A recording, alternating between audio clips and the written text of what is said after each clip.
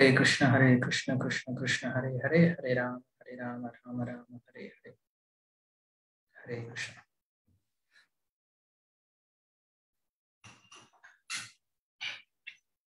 Hare Krishna, எல்லாருக்கும் நமஸ்காரம். இன்னைக்கு நம்ம ஸ்ரீமத் பாகவதனுடைய சப்தம ஸ்கந்தத்துல அஷ்டம அத்தியாயத்துல இருக்கும். அதாவது நரசிம்மதேவருடைய தோற்றத்தை பற்றி விவரிக்கக்கூடிய அத்தியாயம் இது. ஸோ அதனால நரசிம்மரை வரவேற்கும் விதமாக இன்னைக்கு நரசிம்ம அஷ்டகம் அப்படின்ற ஒரு அஷ்டகத்தை பாட இருக்கிறோம். உங்களுக்கு நான் ஸ்கிரீன் ஷேர் பண்றேன். இது முடிஞ்ச பின்னாடி இன்னைக்கு உபன்யாசம் இருக்கும். ஸ்கிரீன் தெரியுது இல்லையா எல்லாருக்கும்?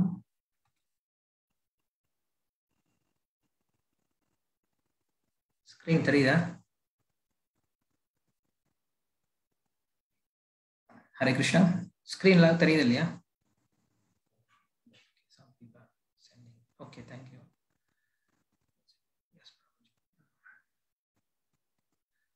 श्रीमधकलंग परिपूर्ण शशिकोटि श्रीधर मनोहर शटापटल कांता पालय कृपालय भवाबुधि निमग्नं दैत्यवर काल नरसिंह नरसिंह पादकमलावनत पातकी जनानां पादकमलावन पतत्रिवरकेतो भावन परायण भवार्ति हरयाम पाहि कृपयैव नरसिंह नरसिंह तुंगनक पंक्ति दलिता सुरवराश्रित पंकनव कुंकुम विपंकिल मनोरह पंडित निधान कमलालय नमस्ते पंकज निसन्न नरसिंह नरसिंह मौलिषु विभूषणमिवामनवराणां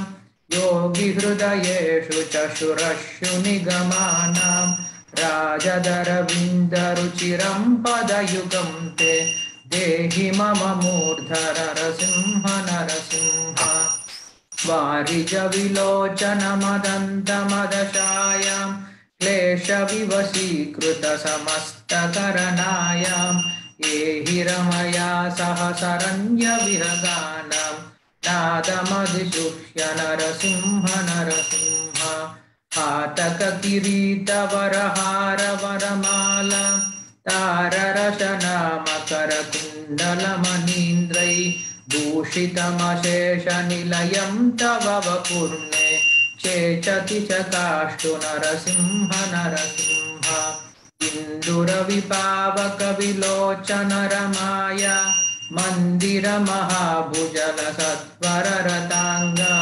सुंदर चिराय रमतां त्वयि मनो मे नंदित सुरेश नरसिंह नरसिंह माधव मुकुंद मधुसूदन मुरारे वामन नृसिंह शरणं भवनतानां कामदिगृहिं निखिल कारण नयेयं कालममरेश नरसिंह नरसिंह अष्टकमिदं सकल पातक भयग्नं कामदशेष दुरितामय रिपुग्नं यः पठति संसदनिशं च निलयं ते गच्छति पदं च नरसिंह नरसिंह जय राधा माधवा कुंज बिहारी राधा माधवा कुंज बिहारी गोपी जन वल्लभा गिरिवरधारी गोपी जन वल्लभा गिरिवरधारी यशोदनंदन व्रज जन रंजन यशोदनंदन व्रज जन रंजन यमुना तीरा वनचारी यमुना तीरा वनचारी Radha Madhava Kunj Vihari Radha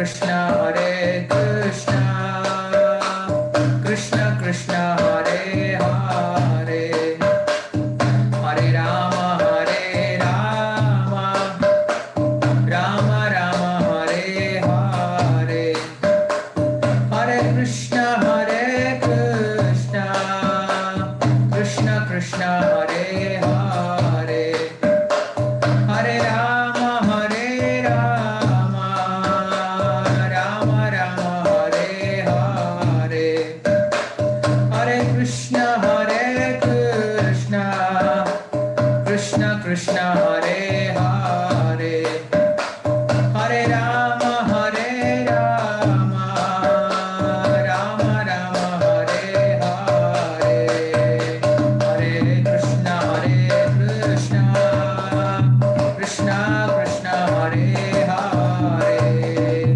Hare Rama Hare Rama Rama Rama Hare Hare Hare Krishna Hare Krishna Krishna Krishna Hare Hare Hare Rama Hare Rama Rama Rama Hare Hare Jaya Radha Madhava Kunja Bihari Radha Madhava Kunja Bihari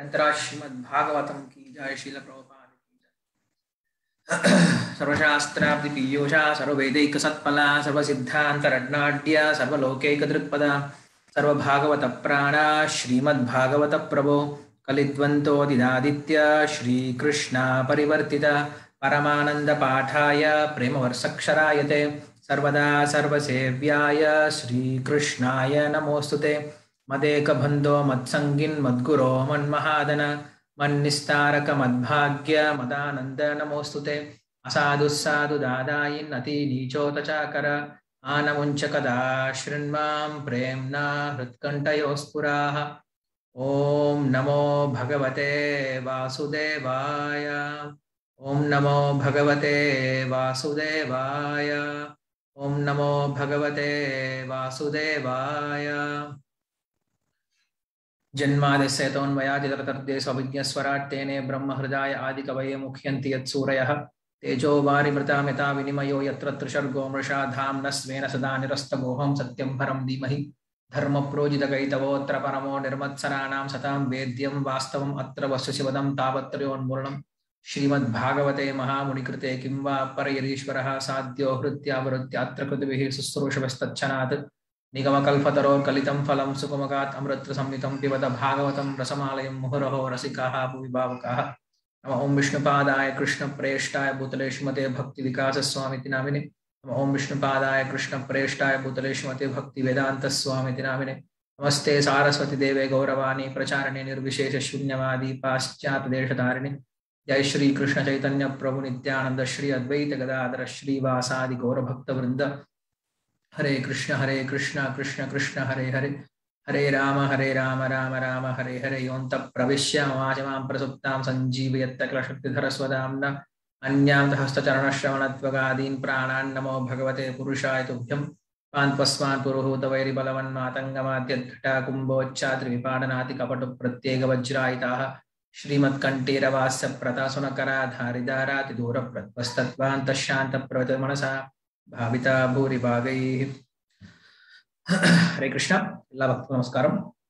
இன்னைக்கு இந்த ஸ்ரீமத் பாகவத பிரவாகத்தினுடைய 172வது நாள்ல இருக்கும் 7வது ஸ்கந்தத்தினுடைய 8வது அத்தியாயம் நரசிம்மதேவருடைய அவதாரம், நரசிம்மதேவருடைய தோற்றத்தை பற்றி வர்ணிக்கூடிய ரொம்ப அற்புதமான அவதாரம்.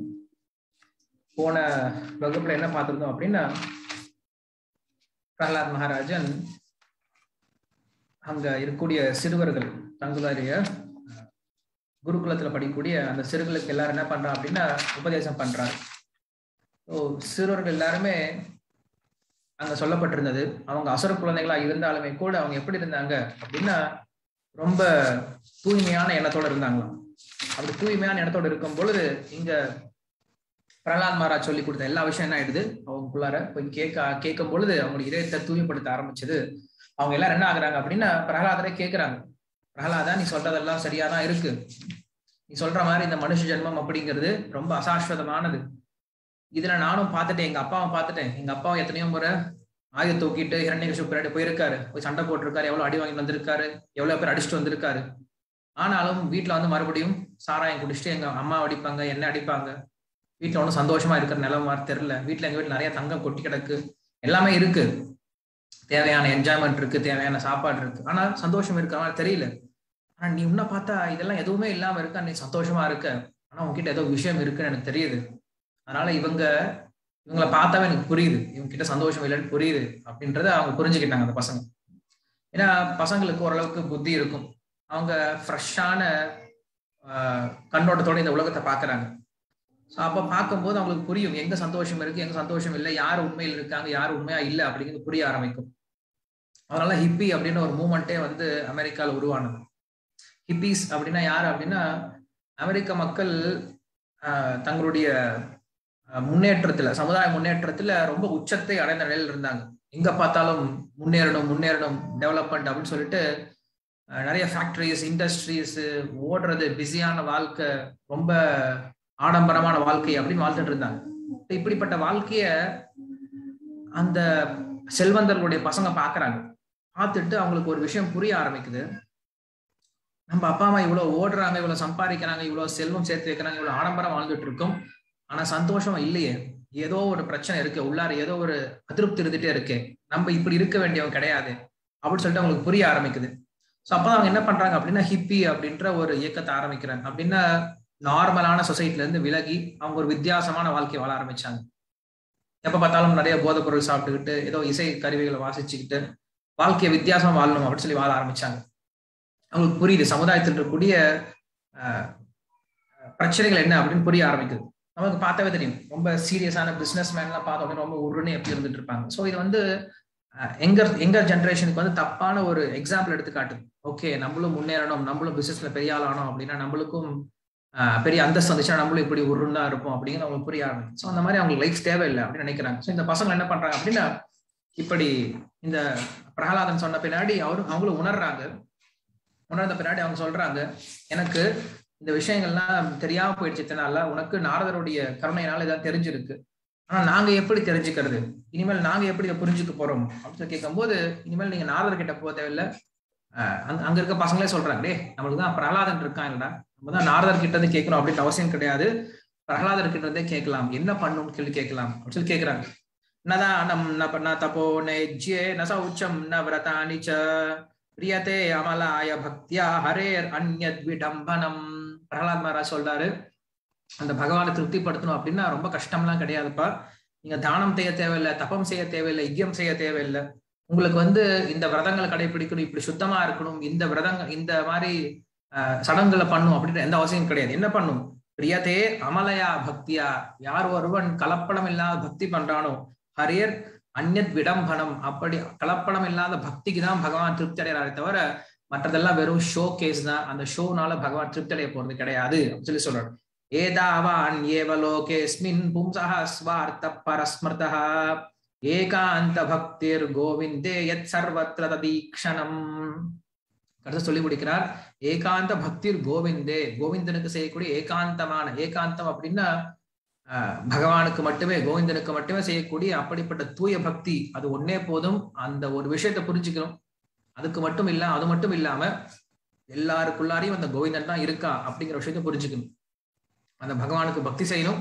ஸோ எல்லாருக்குள்ளாரையும் அந்த பகவான் தான் இருக்கார், எல்லா இடத்துலயும் அந்த பகவான் நிறைஞ்சிருக்கார், வாசுதேவ சர்வமிதி அப்படின்ற இந்த விஷயத்த புரிஞ்சுக்கிட்டோம் அப்படின்னா இதுதான் பகவானுக்கு திருப்தி கொடுக்குண்டா, இப்படிப்பட்ட பக்தியை செய்ய ஆரம்பிங்க அப்படின்னு சொல்லிட்டு அங்க பிரகலாத மகாராஜர் அந்த பசங்களுக்கு எல்லாம் சொல்றார். சொன்ன உடனே எல்லா பசங்களும் ஒத்துக்குச்சு, எல்லா பசங்களும் சொல்லிடுச்சு, இனிமேல் நம்மளுக்கு பிரகலாதன் தாண்டா குரு. ஏன்னா குரு அப்படின்ற ஸ்தானம் யாரு கொடுக்கப்படும் அப்படின்னா, யார் வரும் நமக்கு பிரயோஜனமான உபதேசங்கள் சொல்றாங்களோ அவங்கதான் குரு. பிரயோஜனமான உபதேசம்னா என்னது, வாழ்க்கையோட பிரயோஜனம் என்னன்னு சொல்றவங்க தான். மற்றதெல்லாம் பிரயோஜனம் கிடையாது, மற்றதெல்லாம் எப்படியும் கிடைச்சிடும். ஆனா நம்ம அடைய வேண்டிய, ரொம்ப ஸ்பெஷலா அடைய வேண்டிய விஷயம் பிரயோஜனம். யோஜனம் அப்படின்னா அடையக்கூடியது, பிரயோஜனம் அப்படின்னா நம்ம எதை ஸ்பெஷலா அடையணுமோ அதுதான் பிரயோஜனம்னு சொல்லி சொல்றோம். ஏன்னா உணவு, உறக்கக்கூடிய இடம், நம்மளை பாதுகாக்கிறது, இனப்பெருக்கம் செய்யறது, இந்த மாதிரி விஷயங்கள்லாம் மிருகத்துக்கு கூட கிடைக்கும். ஆனா மனுஷனுக்கு மட்டுமே கிடைக்கக்கூடிய ஒரு விஷயம் என்ன அப்படின்னா, அது பகவானை பற்றிய ஞானம், நம்மை பற்றிய ஞானம், நாம் பகவானை அடைய வேண்டிய ஞானம். இந்த விஷயம் தான் சம்பந்த அபிதேய பிரயோஜன தத்வஹித புருஷார்த்தம் அப்படின்னு சொல்லக்கூடிய இந்த ஞானம் தான் பிரயோஜனம் மனுஷ ஜென்மத்துக்கு. ஸோ அந்த பிரயோஜனத்தை அடைவதற்கு பிரகலாதன் நம்ம என்ன பண்ணலாம், குருவா ஏத்துக்கலாம் அப்படின்னு சொல்லி சொல்றாங்க. பிரகலாதன் என்னடா பண்ணும் அப்படின்னு சொல்லி கேட்கறாங்க. சொல்லுங்கடா நாராயணான்னு சொல்லிட்டாரு. எல்லா பசங்க நாராயண நாராயண நாராயண ஹரே கிருஷ்ணா எல்லாம் குதிக்க ஆரம்பிச்சிருச்சு. முன்னாடி ஒருத்த மட்டும் தான் சத்தம் போட்டு இருந்தா, எப்ப பக்தியை தொட்டம் என்ன ஆயிடும், பக்தி இன்னும் அதிகமா சக்தி வர ஆரம்பிச்சிடும். எல்லாரும் சத்தம் போட ஆரம்பிச்சிருச்சுங்க. இதெல்லாம் குதிச்சிட்டு இருக்கு. எல்லாம் ஒரு பிரகலாதன் வந்து இப்ப எல்லா பிரகலாதனா மாறி போயிடுச்சு. மொத்த பாடசாலை பிரகலாதனா மாறி போயிடுச்சு. அங்க சண்டாமக்க வீட்டுல சாப்பிட்டு இருந்தானுங்க. அவங்க காதுல கேக்குது, ஐயோ போச்சுடா, குடிமொழிக்கு போச்சுடான்னு சொல்லிட்டு ஓடி வராங்க. இவன் ஒருத்தனை சமாளிக்க முடியல. ஒருத்தனையே வந்து கெட்டு போயிருக்கான், இவனே நம்ம திருத்த முடியல. இப்ப பசங்க எல்லாம் கெடுக்க வச்சிட்டானே அப்படின்னு சொல்லிட்டு என்ன பண்றாங்க, அவனை தரன்னு இழுத்து விட்டு கொண்டு போய் ஹிரண்யகசிபு போய் நிறுத்துறாங்க. கொண்டு போயிட்டு நிறுத்த பின்னாடி நாரத பகவான் சொல்றாரு, ஹிரண்யகசிபுவை கொண்டு போயிட்டு அந்த பிரகலாதனை கொண்டு போயிட்டு ஹிரண்யகசிபு சொல்றாங்க, இந்த பையனை நாங்களை திருத்த முடியாது. இந்த பையன் என்ன பண்றான் அப்படின்னா, எல்லாரும் என்ன பண்றான், எல்லாத்தையும் பக்தி யோகத்துல கொண்டு வந்துட்டு இருக்கான். ஸோ அதனால இவனால எல்லாரும் கெட்டு போற நிலைமையில் இருக்காங்க. இவனை நீங்க என்ன பண்ணுமோ நீங்களே பண்ணிக்கோங்க அப்படின்னு சொல்லிட்டு அந்த ஹிரண்யகசிபு முன்னாடி நிறுத்திட்டான். 5 வயசு பையன் தன்னுடைய சின்ன மலலையான முக்த பாவத்தோட அந்த அப்பாவை பாக்குறானா, எப்ப எப்படி இருக்கான் அப்படின்னு கேட்கும்போது அப்பயும் கை கூப்பிட்டு அப்பா முன்னாடி நின்று இருக்கானா. ஆனா அப்பா எப்படி இருக்காரு சொல்லி சொல்ற போது இங்க சொல்றாரு, கோபா வேஷ சலத்தாத்ரா புத்திரம் ஹந்தும் மனோததே. கொன்னலாண்டா இன்னைக்கு இவனை கொன்னே தீரணும் அப்படின்ட்டு அவங்க அப்பா யோசிக்கிறாங்க. கண்கள்ல வந்து அப்படி ஒரு கோபம் தெரியுதா அந்த பையன் மேல. க்ஷித்வா புருஷாய வாச பிரக்ராதம் அதத் அர்ஹனம். இந்த பையனை இனிமேல உயிரோடு இருக்கிறதுக்கு இவனுக்கு வந்து எந்த அருகதையும் கிடையாது, இவனை உடனே கொண்டுடணும் அப்படின்னு சொல்லி சொல்றாரு. அவனை திட்ட ஆரம்பிக்கிறார், பயங்கரமான வார்த்தைகளால திட்ட ஆரம்பிக்கிறாரு. அங்க சொல்ல ஆரம்பிக்கிறாரு, நீ இருக்கிறதுக்கு தகுதி இல்லாதவன் அப்படின்னு சொல்லிட்டு ஒரு பாம்பு எப்படி சீருமோ அந்த மாதிரி சீர்றானா. ஸோ இதுதான் ஒரு பக்தனுக்கும் ஒரு அசுரனுக்கும் உள்ள வித்தியாசம். பக்தன் வந்து தனக்கு ஒரு பிரச்சனை வருது, தனக்கு ஒரு அவமானம் வருது அப்படின்னா அவன் என்னைக்கும் கோவப்படுறது கிடையாது. என்னைக்கும் ரொம்ப பணிவோட ரொம்ப பொறுமையோட தான் இருக்கான். எப்ப பகவானுக்கு பக்தர்களுக்கு ஒரு பிரச்சனை வருது அப்ப என்ன பண்றான், அவனுக்கு கோவம் வருது. ஆனா இங்க ஹிரண்யகசிபு எப்படி இருக்கான் அப்படின்னா, தனக்கு ஒரு பிரச்சனை ரொம்ப உடனே கோவப்படுறான். அவனுடைய மகனா இருந்தாலும் அவனை கொல்றதுக்கு ரெடி ஆயிட்டான். சொல்றான், ஹிரண்யகசிபு பேச ஆரம்பிக்கிறான். ஹே துர்வித்யமா மந்தாதான் குலபேத கராதமா ஸ்தம்பம் மச்சாசோத்ருதம் நேசேத்வாத்யமக்ஷயம். சொல்றான், துர்வினீதே அப்படின்னா பொய்யா ஏமாத்திட்டு இருக்கடா. நீ வந்து வினீதம் அப்படின்னா ரொம்ப வினயத்தோட இருக்கிறது, ரொம்ப பணிவோடு இருக்கிறது. நீ வந்து வினயத்தோட இருக்குல்ல, உண்மையில எப்படி இருக்க அப்படின்னா, அப்பா ஒன்னு சொல்லிட்டே இருக்காரு, சொல்றத கேட்க மாட்டான். அப்பா அவன் வந்து நின்று இருப்பான். ஏமாத்துறான்னு நல்லா தெரியும் அப்பாவுக்கு. டேய் நடிக்காதடா, நீ சொல்றதே கேட்க மாட்டேங்கிற, எல்லா வேலையும் பண்ணிட்டு என் நடிக்கிற பாத்தியா அப்படின்ற மாதிரி இவன் கோவத்தோட சொல்றான். சொல்ற செய்ய மாட்டேங்கிற 5 வயசு பையன், சின்ன சுண்டக்கா, நான் சொல்றதை கேட்காம வந்து இங்க என்னமோ கை கூப்பி நின்று இருக்க அப்படின்னு சொல்லிட்டு, துர்வினீதே மந்தாத்மன், புத்திசாலி இல்ல, நீ முட்டாள்றா, குலபேத கராதம, இந்த குலத்தை அழிக்கிறது வந்த ஒரு பெரிய நெருப்பணி. சப்தம் மச்சாஸ்னோத்விருதம், என்ன பண்ணிருக்க, என்னுடைய கட்டளையை மீறி இருக்கு. ஆனா என்ன பண்ற, நேசே துவயா யமக்ஷயம், உன்னை யமலோகத்தை நீங்க அனுப்ப தயாராயிட்டேன் சொல்லி சொல்றான். க்ஷுத்ரஸ்ய கம்பேத த்ரைலோக சஹேஸ்வராஹ தஸ்ய மே அபீதாவான் மூட சாசனம் கிம் பலோத்யகாஹ. சொல்றான், டேய் நான் கோவப்பட்டேன் அப்படின்னா நான் பூர்வத்தை அசைச்சா போதுண்டா, எல்லா உலகங்களும் நடுநடங்கும், எல்லா தேவர்களும் என் முன்னாடி அப்படி பயந்து நின்று இருப்பாங்க. ஆனா நீ கொஞ்சம் கூட பயப்பட மாட்டேங்கிற, உன்னை எதுவும் பண்ண முடிய மாட்டேங்குது, உன்னோட சக்தி எங்க இருந்து வருதுன்னு சொல்லி கேட்கிறான். சாசனம் கிம் பலோத்யகாஹ, உடைய பலம் எங்க இருந்துடா வருது கேட்கிறான். அதுக்கு பிரகலாத மகாராஜர் சிரிச்சிலே பதில் சொல்றாரு, நே கேவலம் மே பவதஸ்ச ராஜன் சவை பலம் பலினாம் சபேஸ்வரம் பரே வரேஸ்மி ஸ்திர ஜங்கமேயே பிரம்மாதயோ ஏனவ சம்பிரணீதஹ.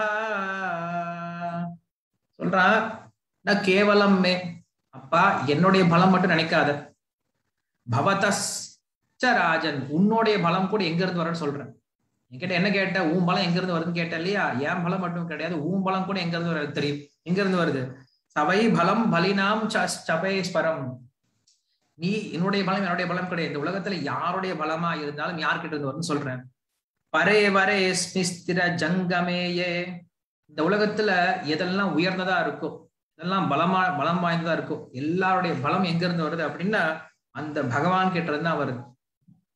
நீ என்ன பண்ணிருக்க, நீ சொல்லிட்டு இருக்கலையே நீ பலசாலி பலசாலி அப்படின்னு, உன்னுடைய பலம் எங்க இருந்து தெரியுமா வந்துச்சு? பிரம்மாதயோ ஏன வசம் பிரணீதாக. என்ன பண்ணிட்டு இருக்க? பிரம்மதேவர் கிட்ட இருந்து உன்னுடைய பலத்தை பிச்சத்து வந்திருக்கு. நீ சொல்லிட்டு இருக்க நீ ரொம்ப பலசாலி பலசாலி, ஆனா உன்னுடைய பலம் என்னது? பிரம்மா கிட்ட போட்ட பிச்சை. சோ பிரம்மா கிட்ட இருந்து நீ ஒரு வரத்தை வாங்கிட்டு இந்த பலசாலி பலசாலி சொல்லிட்டு இருக்க.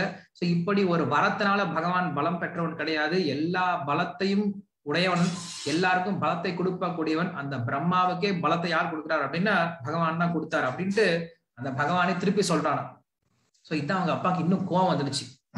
ஏண்டா உனக்கு பலம் வருது விஷ்ணு கிட்ட இருந்து சொன்னா பரவாயில்ல, என்னுடைய பலம் விஷ்ணுன்னு சொல்றேன் இல்லையா, அதான் அவனுக்கு இன்னும் கோவம் வர ஆரம்பிச்சது.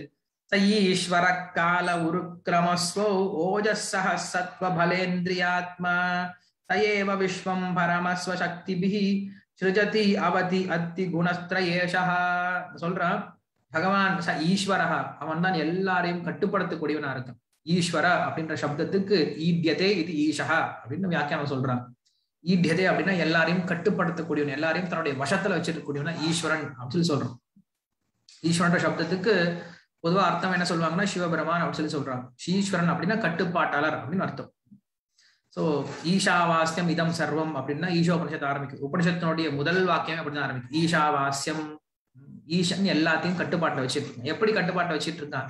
வாஸ்யம், எப்படி ஒரு வஸ்திரமானது தன்னை தான் உடுத்துபவனுடைய கட்டுப்பாட்டுல இருக்கோ, தன் உடுத்துபவனுடைய இஷ்டம் பிரகாரம் இருக்கோ, தான் உடுத்துபவனை வெளியில தெரியாம வஸ்திரம் மட்டும் வெளில தெரியும், உள்ள அவனுடைய கால் இருந்தாலும் வஸ்திரம் மட்டும் தான் வெளில தெரியும். அது போல தன்னுடைய சக்தியை வெளி தெரியாம ஆனா அவனுடைய கட்டுப்பாட்டுல எப்படி ஒரு வஸ்திரமானது இருந்துட்டு இருக்கோ, அது போல இந்த உலகமானது பகவானுடைய கட்டுப்பாட்டுல இருக்கு அப்படின்னு சொல்லி சொல்றாங்க.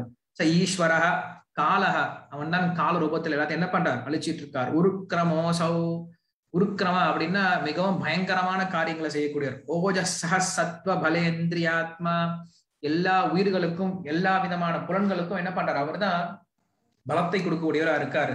அவர் என்ன பண்றாரு? இந்த மொத்த உலகத்தையும் படைத்து காத்து அழித்து இந்த காரியங்களை ரொம்ப எளிமையாக பண்ணக்கூடிய அந்த பகவான் தான், அவர்கிட்ட தான் எல்லாத்துக்கும் சக்தி வருது அப்படின்னு சொல்லி சொல்றான். ஜஹி அசுரம் பாவம் இமம் துவமாத்மஹ சமம் மனோ தத்ஸ்வன சாந்தி விவிச்சா ரிதே அஜிதே ஆத்ம உதே பஸ்திதாத் தததி ஹி அனந்தஸ்ய மஹத் சமர்ஹனம். சொல்றான் இந்த அசுரத்தன்மையை நீ விட்டுடப்பா, உனக்கு இந்த அசுரத்தன்மை அப்படிங்கிற சரி கிடையாது. உன்னுடைய மனசை என்ன பண்ணு? கொஞ்சம் சாந்திப்படுத்து. உன்னுடைய மனசை எல்லாத்தையும் சமபுத்தியோட பார்க்க ஆரம்பி. ஏன்னா நீ நினைச்சிட்டு இருக்க நீ எல்லா அசுரங்களையும் எல்லா எதிரிகளையும் வென்றுட்ட அப்படின்ட்டு. தப்பு. என்ன பண்ணிருக்க? வெளியில போய் உலகத்துல எல்லா அசுரங்களையும் எல்லா தேவர்களையும் போய் வென்றுட்டு என்ன பண்ற? வீட்டுக்குள்ள வந்திருக்க. ஆனா வீட்டுக்குள்ளார உனக்குள்ளாரியே 6 அசுரர்கள் இருக்காங்க. அந்த அசுரர்களை நீ அழிக்காம, அந்த எதிரிகள் அழிக்காம, வெளியில் இருக்கக்கூடிய எதிரிகளை அழிச்சு ஒரு பிரயோஜனம் கிடையாது. என்ன அந்த எதிரிகள் அப்படின்னு சொல்லும் போது 6 புலன்கள். நமக்கு மனஷ்டானி இந்திரியானி பிரகிருதிஸ்தானி கலசதுன்னு கிருஷ்ணன் சொல்றான். இந்த 5 புலன்கள் பிளஸ் 6 மனசு, இதுதான் 6 முக்கியமான எதிரிகள். யார் ஒருவன் புலன்களை அடக்கவில்லையோ அவன் தான் அதுதான் இருக்குல்ல அவனுக்கு பெரிய எதிரி. ரிதே அஜிதாத் ஆத்மனஹ சொல்லி சொல்றான். அஜிதாத் அப்படின்னா ஜிதம் அப்படின்னா வெற்றி கொள்வது. அஜிதாத் அப்படின்னா வெற்றி கொள்ளாத புலன்கள், அதாவது அடக்கப்படாத புலன்கள் தான் அவனுக்கு இருக்கிறதே மிகப்பெரிய எதிரி. முதல்ல அவனுடைய புலன்களை அடக்க தெரிஞ்சுக்கோ. இல்லைன்னா நமக்குள்ள இருக்கக்கூடிய 6 அழுக்குகள், காம குரோத லோப மோக மதம் ஆச்சரியம் அப்படின்னு சொல்லக்கூடிய இந்த 6 விதமான அழுக்குகள். யார் ஒரு இந்த 6 விதமான அழுக்குகள் அடக்கலையோ அவன் தான் இருக்கிறதே பெரிய எதிரி. அவன் அதை விட ஒரு பெரிய வேற எதிரி எதுவும் கிடையாது. அதனால அந்த எதிரிகளை நீ என்ன பண்ணு? முதல்ல கட்டுப்படுத்த முயற்சி பண்ணு. அதனால அந்த பகவான் என்ன பண்ண? நீ வழிபட முயற்சி பண்ணு அப்படின்னு சொல்றான். அதுக்கப்புறம் மேல சொல்ல ஆரம்பிக்கிறாரு. உன்னை போல முற்றாள்கள் என்ன பண்றாங்க அப்படின்னா இந்த மாதிரி புலன்களை அடக்காம அங்க நினைச்சிட்டு இருக்காங்க, நாங்க 10 திக்கீரை அடக்கிட்டேன், எனக்கு எல்லாத்தையும் நான் வெற்றி கொண்டுட்டேன் அப்படின்னு சொல்லிட்டு இருக்காங்க. உங்களுக்கு புரியல. இவங்க எனக்கு எதிரி, இவங்க எனக்கு நண்பர்கள் அப்படின்னு நினைச்சிட்டு இருக்காங்க. உண்மையில எதிரிகள் நமக்கு யாரும் கிடையாது இந்த உலகத்தில். எதிரிகள் அப்படிங்கிறது நம்முடைய அறியாமையில் நம்ம உருவாக்குனது தான். உண்மையில் நமக்கு எதிரிகள் அப்படிங்கிறது யாரும் கிடையாது. அதனால யார் மேலேயும் பகமை பாராட்டாத, எல்லாரையும் என்ன பண்ணு, சமபுத்தியோட பாரு, என்னைக்கும் பகவானை பார்க்க தெரிஞ்சுக்கோ, உனக்குள்ள இருக்கக்கூடிய எதிரியை நீ முதல்ல என்ன பண்ணு, கட்டுப்படுத்த தெரிஞ்சுக்கோ அப்படின்னு சொல்லிட்டு பிரகலாத மகாராஜர் அப்ப என்ன பண்றாரு, அவங்க அப்பாவுக்கு மறுபடியும் நல்ல உபதேசங்கள்லாம் சொல்லி கொடுக்குறாரு. 5 வயசு பையன் சொல்லி கொடுக்குறார், அப்பாவுக்கு சொல்லி கொடுக்குறாரு. இன்னைக்கு அப்பா என்ன செய்யணுமோ, பெற்றோர்கள் என்ன செய்யணுமோ அந்த விஷயத்த குழந்தைகள் பண்ணிட்டு இருக்காங்க. ஆனா பெற்றோர்களுக்கு ஒரு சில சமயம் புரியறது கிடையாது. அவங்க என்ன நினைக்கிறாங்க அப்படின்னா, பக்தி பண்ணிட்டான் அப்படின்னா கெட்டு போயிடுறான் அப்படின்னு நினைக்கிறாங்க. அதே அந்த பசங்க சினிமா போனாவோ, சிகரெட் குடிச்சாவோ, இல்ல தப்பான காரியங்களுக்கு போனாவோ பெருசா நினைக்கிறது கிடையாது. எல்லாம் பண்றதுதான், இன்னைக்கு சமுதாயத்துல எல்லாரும் புதுசா எல்லாம் பண்றதுதான் அப்படின்னு நினைக்கிறாங்க.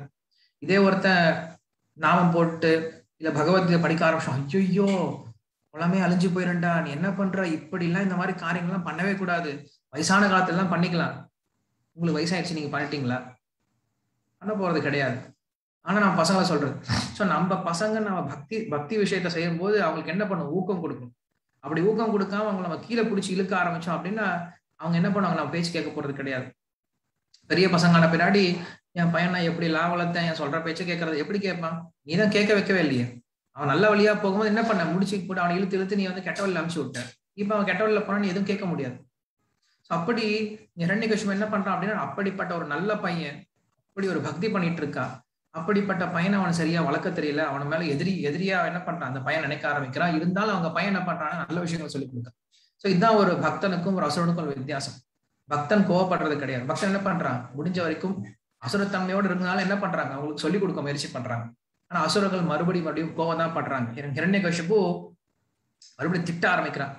சொல்றா, வியக்தம் துவம் மர்த்ய காமோசி யோ அதிமாத்திரம் விகத்சசே முமுர்ஷூணாம் ஹி மதாத்மன் நனுஷ்யோர் விகலஹ் கிரஹ.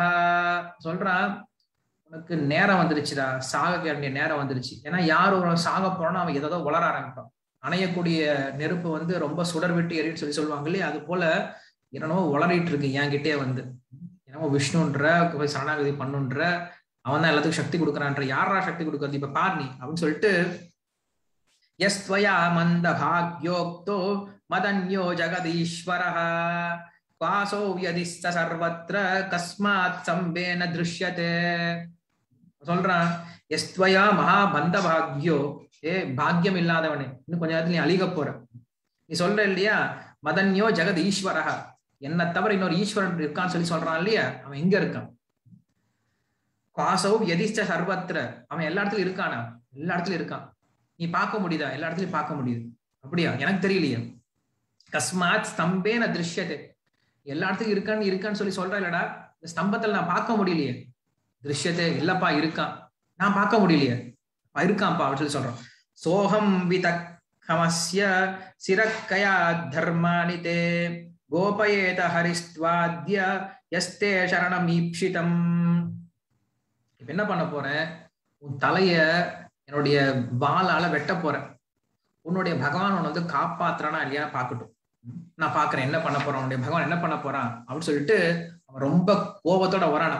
ஏவம் துரக்தைர் முஹுரத்யன் ரூஷா சூதம் மகாபாகவதம் மகாசுரஹ கட்கம் பிரஹ்ருத்யோத்பிஜதோ வர்ஷனாத் ஸ்தம்பம் ததாதி பலஸ்வமுஷ்டினா.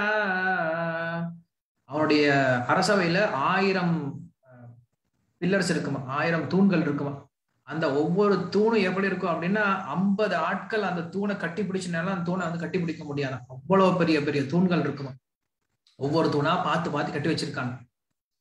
தூணுக்குள்ள என்னைக்கு விஷ்ணுவை பார்க்கல, தூணுக்குள்ள விஷ்ணு வச்சு அன்னைக்கு புதைச்சி வைக்கல. ஆனால் என்ன பண்றான், ரொம்ப தைரியத்தோட கேட்கறான், இந்த தூணுக்குள்ள விஷ்ணு இருக்க மாட்டான்ற தைரியத்தோட என்ன பண்றான், ஏன்னா நம்ம வீடு, நம்ம வீட்டுக்குள்ள இருக்கக்கூடிய தூண்ல எப்படி அவன் இருக்க போறான், இருக்க போறது கிடையாது சொல்லிட்டு ரொம்ப தைரியத்தோட கேட்க ஆரம்பிக்கிறான். இந்த தூண்ல இருக்கானான்னு கேட்கறான். இந்த தூண் மட்டும் கிடையாது, இங்க இருக்கக்கூடிய 1000 தூண்லயும் பகவான் இருக்கான் சொல்லிட்டு ரொம்ப தைரியமா சொல்றான். சொன்ன பின்னாடி அவன் சொல்றான், இப்ப இந்த தூணை நான் வந்து உடைக்க போறேன், இதுல இருந்து பகவான் வெறல வரல அப்படின்னா உன்னுடைய தலையை நான் வெட்ட போறேன் அப்படின்னு சொல்லி என்ன பண்றான் அப்படின்னா, அந்த சமயத்துல அந்த தூணை வந்து ஓங்கி ஒரு குத்துறான். அந்த தூண் அவ்வளவு பலமான ஒரு தூண் தான். இதனால என்ன பண்றான், தன்னுடைய சக்தியினால ஒரு குத்துன பின்னாடி உள்ள இருந்து பயங்கரமான ஒரு சத்தம் வருது. ததைவ தஸ்மின் நிதனோதி பூஷணா பபூவ யதானந்த கதம் அஷ்புதாத் யம் வைஸ்வதிஷ்ணயோகவத்யம் சஜாத்வயः ஸ்ருத்வா ஸ்வதாம்னாத்யகம் அக்னிமீனிரே. சப்தம் ஒரு பயங்கரமான சப்தம் உள்ள இருந்து வெளில வருது. அந்த சப்தம் வெளில வரும்போது மொத்த பிரபஞ்சமும் வந்து வெடிச்சு சதற மாதிரி எல்லாரும் ஃபீல் பண்ண ஆரம்பிச்சாங்க. சப்தம் கேட்டோன்னு எல்லா தேவர்கள் என்ன பண்றாங்க, பிரம்மதேவர்கிட்ட போறாங்க.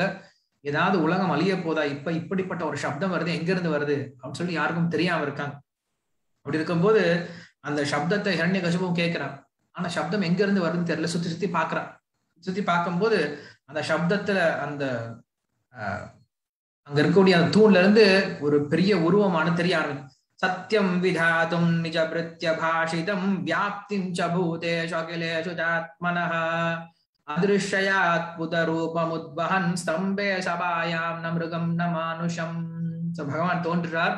சத்தியம் விதாதும் நிஜ பிருத்ய பாஷிதம். சத்தியம் பண்றதுக்காக பகவான் வந்து தோன்றுறார். என்ன சத்தியம் பண்றதுக்காக வர பிரகலாதனை வந்து மேல மலையிலிருந்து உருட்டி விடும் போது, இல்ல விஷம் கொடுக்கும் போது, இல்ல பாம்புனால தீண்டும் போது, இல்ல யானை வந்து மெதிக்கும் பொழுது பகவான் கீழே இறங்கி வரவே இல்லை, காப்பாத்திட்டார். சோ இப்பயும் பகவான் அப்படியே காப்பாத்திருக்கலாம் இல்ல, ஏன் கீழே இறங்கி வரார்? ஏன்னா பிரகலாதன் சொல்லியிருக்கான் இந்த தூண்ல இருக்கான்னு சொல்லிட்டு, அந்த வார்த்தையை காப்பாத்துறதுக்காக பகவான் கீழே இறங்கி வண்டிதாச்சு. சத்தியம் விதாத்தும். அது மட்டும் இல்லாம சின்ன பையன், கொஞ்சம் யோசிச்சு பார்க்கணும், அந்த வயசை யோசிச்சு பார்க்கணும்.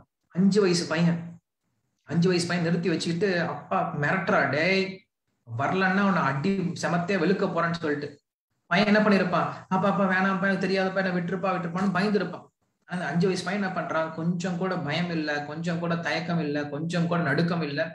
இந்த தூண்ல நாராயணன் இருக்கா அப்படின்னு சொல்லிட்டு ரொம்ப தைரியமா சொல்றான். அவனுடைய தைரியத்தை, அவனுடைய நம்பிக்கையை வந்து நிலைநாட்டுவதற்காக பகவான் தோன்றாரா. சத்தியம் விதாத்தும், நான் இங்க இருக்கேன் அப்படின்னு சொல்லி காட்டுறதுக்காக பகவான் வந்து இறங்கி வராரா. அது மட்டும் இல்லாம நிஜ பிருத்ய பாஷிதம் அப்படின்னு சொல்லி சொல்றான். அப்படின்னா பிரம்மதேவர் வரம் கொடுத்திருக்கார். இவனுக்கு வந்து இப்படிப்பட்ட நிலைமையில இறப்பு கிடையாது அப்படின்னு சொல்லி வரம் கொடுத்திருக்கார்.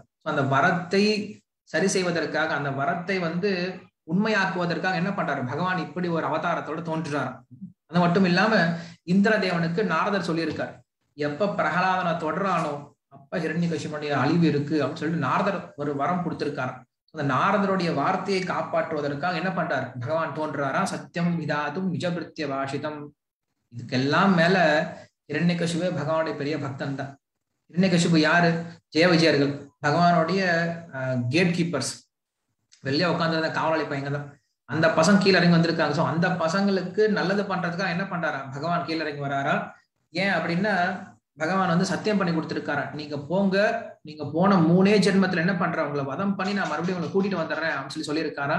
ஸோ அப்படிப்பட்ட அந்த பகவான் அவனுக்கு கருணை காட்டுவதற்காக, தன்னுடைய வாயில் காப்போலர்களுக்கு கருணை காட்டுவதற்காக, அவனுக்கு கொடுத்த சத்தியத்தை நிறைவேற்றுவதற்காக கீழே இறங்கி வராரா. நிஜ பிருத்ய பாஷிதம், ஏன்னா அவங்களும் உண்மையான பக்தர்கள் தான்.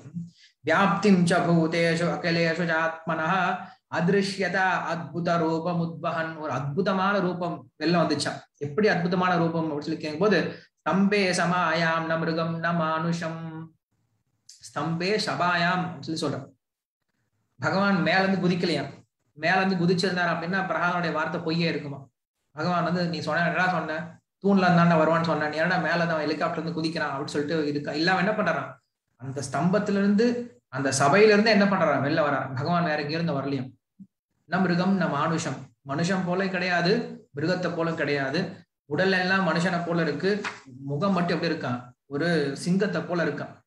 சத்வம் ஏவம் பரிதோ விபஷ்யன் ஸ்தம்பஸ்ய மத்யாத் அனு நிர்ஜஹானயம் நயம் நாயம் மிருகோ நாபி நரோ விசித்திரம் அஹோ கிம் ஏதத் மிருகேந்த ரூபம்.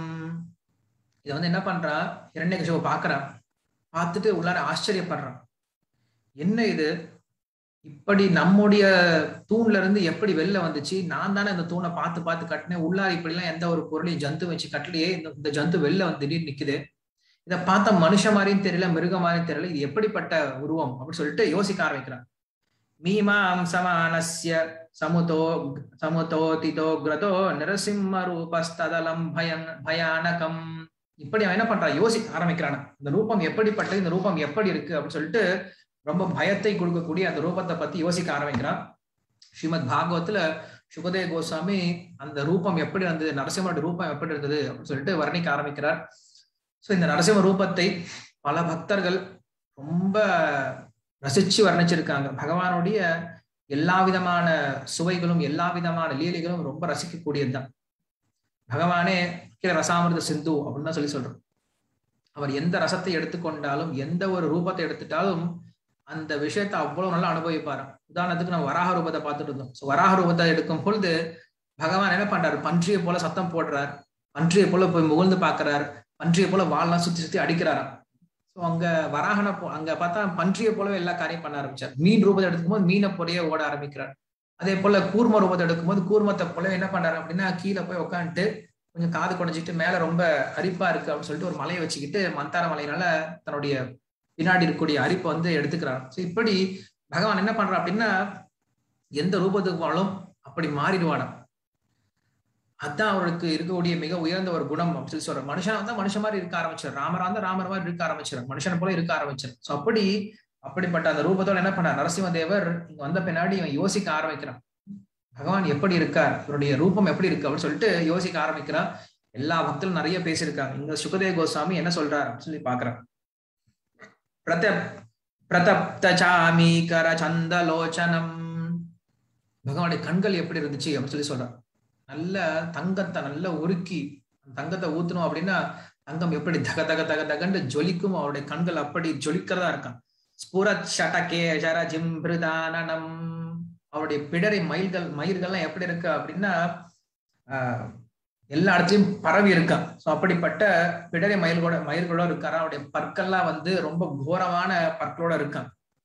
கரால திரம்ஷ்டம் கரவால சஞ்சல சுராந்த சிக்வாம் புருகுட்டி மகோல முகோல்பனம். அவருடைய நாக்கு எப்படி இருக்கு அப்படின்னா ரொம்ப கூர்மையா இருக்கான். அந்த நாக்கை இந்த பக்கம் அந்த பக்கம் அசைச்சிட்டே இருக்கான். எப்படி ஒரு சிங்கம் அசைக்குமோ தன்னுடைய நாக்கை வெளியில நீக்கிட்டு அந்த மாதிரி சிங்கத்தை போல அசைச்சிட்டே இருக்காரு. அந்த நாக்கு வந்து இந்த பக்கம் அந்த பக்கம் வந்து தேடிக்கிட்டே இருக்கான்.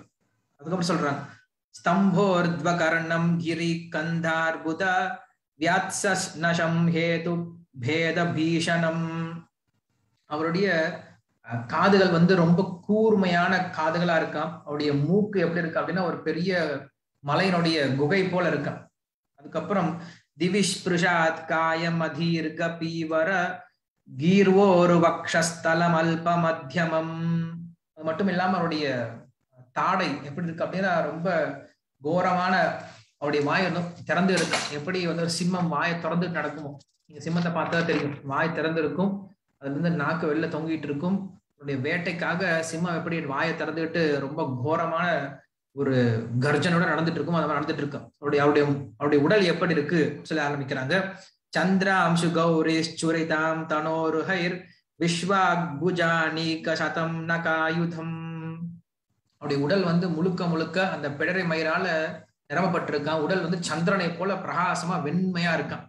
அது மட்டுமே அவருடைய வக்ஷஸ்தலம் ரொம்ப மார்பு விரிந்தும் அவருடைய இடை சிறுத்தும் அவருடைய கைகள் இருக்கக்கூடிய நகங்கள் ஒவ்வொன்றும் அவ்வளவு கூர்மையான நகங்களா இருக்கான். அந்த நகங்கள் ஒன்னே போதுமா, என்ன பண்ணிடுமா, அந்த நகங்களே வந்து என்ன பண்ணிடுதான் எல்லாரையும் அழிக்கக்கூடிய அளவுக்கு ரொம்ப கூர்மையானதா இருக்கு. அது மட்டும் இல்லாம 1000 கைகளோட இருக்கார் நரசிம்மதேவர். இந்த 1000 கைகளோட இருக்கக்கூடிய நரசிம்மதேவருடைய கைகளில் எல்லா விதமான ஆயுதங்களும் இருந்துச்சான். தூரஷதம் சர்வ நிஜேந்திராயுதோ பர்வேக வித்ராவித தைத்திய தானவம். அப்படி எல்லா விதமான ஆயுதங்களோட கைகளோட நகங்களோட என்ன பண்றாரு விஷ்ணு வந்து அங்க நிக்கிறார். இன்னும் பின்னாடி எல்லாருக்கும் பயமா இருக்கு. ஆனா இவன் என்ன பண்றான், ஹிரண்யகசிபு பாக்குறான். பார்த்த உடனே மேஜிக் அப்படின்னு சொல்லி யோசிக்க ஆரம்பிக்கும். இவன் பகவான் எடுத்துக்கவே இல்லையா, ஏதோ விஷ்ணு வந்திருக்கார் இவனை கொல்ல போறேன் அப்படின்னு சொல்லிட்டு என்ன பண்றான், பிராயேனமேயும் ஹரிரோர்னுமாயின வதஸ்மிருதோ நேன சம்யுதாதி கிம் அப்படின்னு சொல்லிட்டு, இந்த விஷ்ணு இதுக்கு முன்னாடி இந்த மாதிரி நிறைய மாயாவித்தனமான வேலைகள்லாம் பண்ணியிருக்கான், என்னை கொல்றதுக்காக வந்திருக்கான் போல இருக்கு, இவனை விட போறது கிடையாது, என்ன பண்ண போறேன், இவனை சாகடிக்க போறேன் அப்படின்னு சொல்லிட்டு அங்க எப்படி ஒரு யானையானது ஒரு சிம்மத்தை போய் சிம்மத்துக்குள்ள போய் சண்டை போட போகும். அது என்ன பண்றான், இவன் யானை போன்ற இவன் என்ன பண்றான், அந்த சிம்மமான நரசிம்மதோட சண்டை போட ஆரம்பிக்கிறான். சண்டை போடுறதுக்கு எதிரி குதிக்கிறான். குதிக்கும் போது என்ன ஆகுது அப்படின்னு சொல்லும் போது, எப்படி ஒரு பெரிய நெருப்புல வெட்டில் பூச்சி எல்லாம் போய் கீழே விழுந்து சாகுமோ அது போல என்ன பண்றான் பகவான் அப்படி ஒரு உயர்ந்த உருவத்தோட ஒரு கம்பீரமான உருவத்தோட நின்று இருக்கார், பிரகாசமான உருவத்தோட நின்று இருக்கார். அவனுக்கு ஒரு சின்ன பூச்சி மாதிரி என்ன பண்றாங்க, எதிரி குதிச்சிட்டு இருக்கான். சின்ன பூச்சி மாதிரி எதிரி குதிச்சிட்டு இருக்கானா சொல்றாங்க.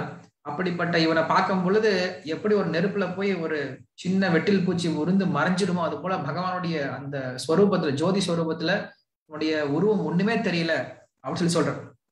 அப்படி இருக்கும்போது என்ன பண்றான், அவன் கதாயத்தை எடுத்துட்டு போய் பகவானை அடிக்க போறான். அடிக்கும்போது என்ன பண்றான், பகவான் ஈஸியா பிடிச்சிட்டார், பிடிச்சி கையில பிடிச்சிட்டார். எப்படி கருடன் ஒரு பாம்பை பிடிப்பார் அதை போல ஈஸியா பிடிச்சிட்டான். பிடிச்சவன் என்ன பண்றான் அப்படின்னா, அவன் மறுபடியும் தன்னுடைய உடம்பெல்லாம் ஆட்ட ஆரம்பிக்கிறான். ஆட்டிட்டு திடீர்னு கீழே குதிச்சிட்டான். குதிச்ச பின்னாடி அங்க இருக்கக்கூடிய தேவர்கள்லாம் எல்லாம் கத்த ஆரம்பிச்சிட்டாங்க, ஐயோ ஐயோ அப்படின்னு சொல்லி கத்த ஆரம்பிச்சிட்டாங்க. ஏன்னா பகவானுடைய கையில் அகப்பட்ட பின்னாடி அவன் செத்தான் நடிச்சாங்க. அவன் என்ன பண்றாங்க, தேவர்கள்லாம் மேல ஆகாசத்தை இந்த மேகங்கள்லாம் இருக்கா, அந்த மேகத்துக்கு பின்னாடி ஒளிச்சு பார்த்துட்டு இருக்காங்க. செத்துருவானா சாக மாட்டானா, இன்னைக்கு போயிருவானா போக மாட்டான். ஏன்னா போனா பரவாயில்ல, போகாம வெளில எதிர்த்து வந்துட்டானா வச்சுக்கோவேன் என்ன நினைப்பான், ஏண்டா நான் எங்க அடி வாங்கிட்டு நாங்க சண்டை போட்டுட்டு இருந்தா நீங்க எல்லாம் பின்னாடி இருந்து வேடிக்கை பார்த்துட்டு இருக்கீங்களான்னு சொல்லிட்டு மறுபடியும் நம்மள மொத்தமா நம்மளை சாகடிச்சிரும் அப்படின்னு சொல்லிட்டு எல்லாம் பயந்து என்ன பண்றாங்க, மேகத்துக்கு பின்னாடி ஒளிச்சு பார்த்துட்டு இருக்காங்க. எல்லாரும் பயப்பட ஆரம்பிச்சிட்டாங்களா, மறுபடியும் வந்துட்டானா நம்ம செத்தண்டா அப்படின்னு நினைச்சிட்டு இருக்காங்க. ஸோ இப்படி எல்லாரும் பயந்துட்டு இருக்கும் போது ரெண்டு நிமிஷம் கீழே குதிச்சிட்டாங்க. கீழே குதிச்சு நினைக்கிறான், அப்பா நம்மளை பார்த்து பயந்துட்டாரு நரசிம்மர், நம்மளை பார்த்து பயந்தனால என்ன பண்ண நம்மளை கீழே விட்டாரு, இப்ப இவரை சாகடிச்சிடலாம், பயம் வந்துருச்சு சாகடிச்சிடலாம் சொல்லிட்டு என்ன பண்றான், அவருடைய கதை உடஞ்சு போயிடுச்சு. கதை போனா என்ன, இப்ப கதையை பத்தி நம்ம யோசிக்க வேண்டாம், மறுபடியும் இன்னொரு கதை வாங்கிக்கலாம். இப்ப நம்ம என்ன பண்ணலாம், நம்முடைய வாளையும் கேடயத்தை எடுத்துட்டு போய் அடிக்கலாம்னு சொல்லிட்டு வாளையும் கேடயத்தை எடுத்துக்கிட்டு ஓடி வரானா. ஓடி வரும்போது நரசிம்மதர் என்ன பண்றாரு, அவனுக்கு ஒரு சான்ஸ் கொடுக்குறாரு, நீ எப்படியா தப்பிச்சு போயிட்டோம் அப்படின்னு சொல்லிட்டு சான்ஸ் கொடுக்குறாரு. எடுத்துக்கிற மாதிரி தெரியல. ராமர் அதுதான் பண்ணார், இன்று போய் நாளைவான்னு சொல்லி அமுச்சு விட்டார். அது போல இவனுக்கு ஒரு சான்ஸ் கொடுக்குறாரு, இவன் எடுத்துக்கல. என்ன பண்றான், அதே ஒரு சாதகமா எடுத்துக்கிட்டு மறுபடியும் சண்டை போட வரானா. நரசிம்மர் சிரிக்க ஆரம்பிக்கிறான். தம் சேன வேகம் சதச்சந்திரவர் வர்த்மபீஸ் சரதம் அச்சித்தம் உபரியதோ ஹரிஹி கிருத்வா தஹாசம் கரம் உத்ஸ்வலோல்பணம் நீமிலிதாக்ஷம் ஜக்ரே மகாஜ்வஹ. என்ன பண்ற, பயங்கரமான சிரிப்போட நரசிம்மர் அவனை பிடிக்க வராரான். பிடிக்க வரும்போது என்ன பண்றான், இந்த பக்கம் அந்த பக்கம் ஓடுறான், மேல கீழே குதிக்கிறான், இந்த பக்கம் அந்த பக்கம் ஓடுறான், கையில் அகப்படாம அந்த பக்கம் மாடிட்டு இருக்கான். அப்படி இருக்கும்போது அவனுடைய வால் கேடத்தை வச்சு சண்டை போட முயற்சி பண்றான், இந்த பக்கம் அந்த பக்கம் நகர்றான். ஆனா அந்த சிரிப்பை கேட்க முடியல அவனால, அவ்வளவு பயம் வந்துருச்சு. கண்ணை மூடிக்கிட்டான். கண்ணை மூடிட்டு என்ன பண்றான், இந்த பக்கம் அந்த பக்கம் ஆடிட்டு இருக்கான். ஆடிட்டு இருக்கும்போது நரசிம்மருக்கு ரொம்ப ஈஸியா போயிடுச்சு அவருடைய வேலை. என்ன பண்றான், விஷ்பக்ஸ்புரந்தம் கரஹாதுரும் ஹரிர் வியாலோ யதா கும் குஷலாக்ஷதஸ்வச்சம் துவாரே உரும் ஆப்தாய ததார லீலயா நகைரியதாஹிம் கருடோ மகாவிஷம். அப்படி அவன் அந்த பக்கம் நடந்துட்டு இருக்கும் போது அழகா அப்படி கப்புன்னு ஒரு பிடிச்சிட்டார். பிடிச்சிட்டு எப்படி ஒரு பெரிய பாம்பானது ஒரு எலியை பிடிச்சிடும் அதை என்ன பண்ணாரு, கப்புன்னு பிடிச்சிட்டான். எலியை பிடிச்சா என்ன பண்ண, எலி இந்த பக்கம் கை கால் ஆட்டும், பாம்பை விட போறது கிடையாது. அது போல என்ன பண்ணார், நரசிம்மரோட பிடிச்சி கொண்டு அவருடைய மடியில உட்கார வச்சுக்கிட்டார். உட்கார வச்சுட்டு நீட்டா என்ன பண்றாரு, போயிட்டு அந்த வீட்டினுடைய வாசப்படிக்கு போயிட்டார். உட்காந்தனுடைய நகத்தினால அவனுடைய இதயத்தை விளக்க ஆரம்பிக்கிறார். சோ பகவான் என்ன பண்றாரு அப்படின்னா, இங்க சொல்றாங்க விளையாண்டுட்டு இருந்தாரு கொஞ்ச நேரம். ஏன்னா அதுக்காக தான் வந்திருக்காரு. விளையாடுறதுக்காக அவனை உடனே முடிச்சா நல்லா இருக்கான்னு சொல்லிட்டு என்ன பண்ற, கொஞ்சம் விளையாடுறாரு. அது மட்டும் இல்லாம பிரம்மதேவர் வரம் கொடுத்திருக்காரு. என்ன வரம் கொடுத்திருக்காரு, மனுஷனும் சாகடிக்கூடாது, தேவர்களும் சாகடிக்கூடாது, மிருகம் சாகடிக்கூடாது. இது மனுஷனா மிருகமா தேவனா யாருக்கும் தெரியல. அவன் பகல்லையும் சாகடிக்கூடாது, மத்தியானம் சாகடிக்கூடாது, இரவும் சாகடிக்கூடாது. அதனால என்ன பண்றாரு, சந்தியா காலத்துக்காக காத்துட்டு இருந்தாராம். அவனோட ஆகாஷத்தையும் சாகடிக்கூடாது, பூமியிலையும் சாகடிக்கூடாது. சோ ஆகாசம் பூமி இல்லாம ரெண்டுமே இல்லாம இருக்க அவனுடைய வாசப்படுது. அங்க உட்காந்துட்டாரு. அவன் உயிரோட்டக்கூடிய பொருளால சாகடிக்கூடாது, இறந்து போன பொருளால சாகடிக்கூடாது. இப்ப நகம் அப்படிங்க உயிரோடு இருக்கா இல்லையா தெரியாது. இந்த நகத்தை வெட்டினா வலிக்காது, ஆனா நகத்தை வெட்ட வெட்ட மறுபடியும் வளர்ந்துகிட்டே இருக்கும். ஸோ இப்படி உயிரோடு இல்லாத பொருள், உயிரோடு இருக்கக்கூடிய பொருள் நகம். அதனால என்ன பண்றாரு, கேட்க ஆரம்பிக்கிறார். ஸோ இப்படி எல்லா விதமான சத்தியத்தையும் நிறைவேற்றுவதற்காக என்ன பண்றாரு, பகவான் காத்துட்டு இருந்துட்டு கிளிக்க ஆரம்பிக்கிறார். எப்படி இருந்துச்சு அப்படின்னு சொல்லும் போது அவனுடைய தோலானது எப்படிப்பட்ட கோடாலி வச்சு வெட்டினாலும் அந்த தோலை வெட்ட முடியாது. அவனுடைய தோல் அப்படி ஸ்ட்ராங்கா இருக்குமா. ஆனா என்ன பண்றான், அப்படிப்பட்ட தோலை அப்படிப்பட்ட உடம்ப நகத்தால ஈஸியா கிழிச்சு எறிஞ்சிடறாராம். அதான் சொல்லப்பட்டிருக்கு. ஸோ அப்படி இருக்கும்போது சம்பிரம்ம துஷ்பிரேக்ஷ கராலோச்சன வியாத்தானுதானம் விஹிலான் ஸ்வஜிக்வயா அஸ்ருக்லவா கருணோ ஷரானுனோ யதா யதா அந்திர மாலி விப ஹத்யயா ஹரிஹி.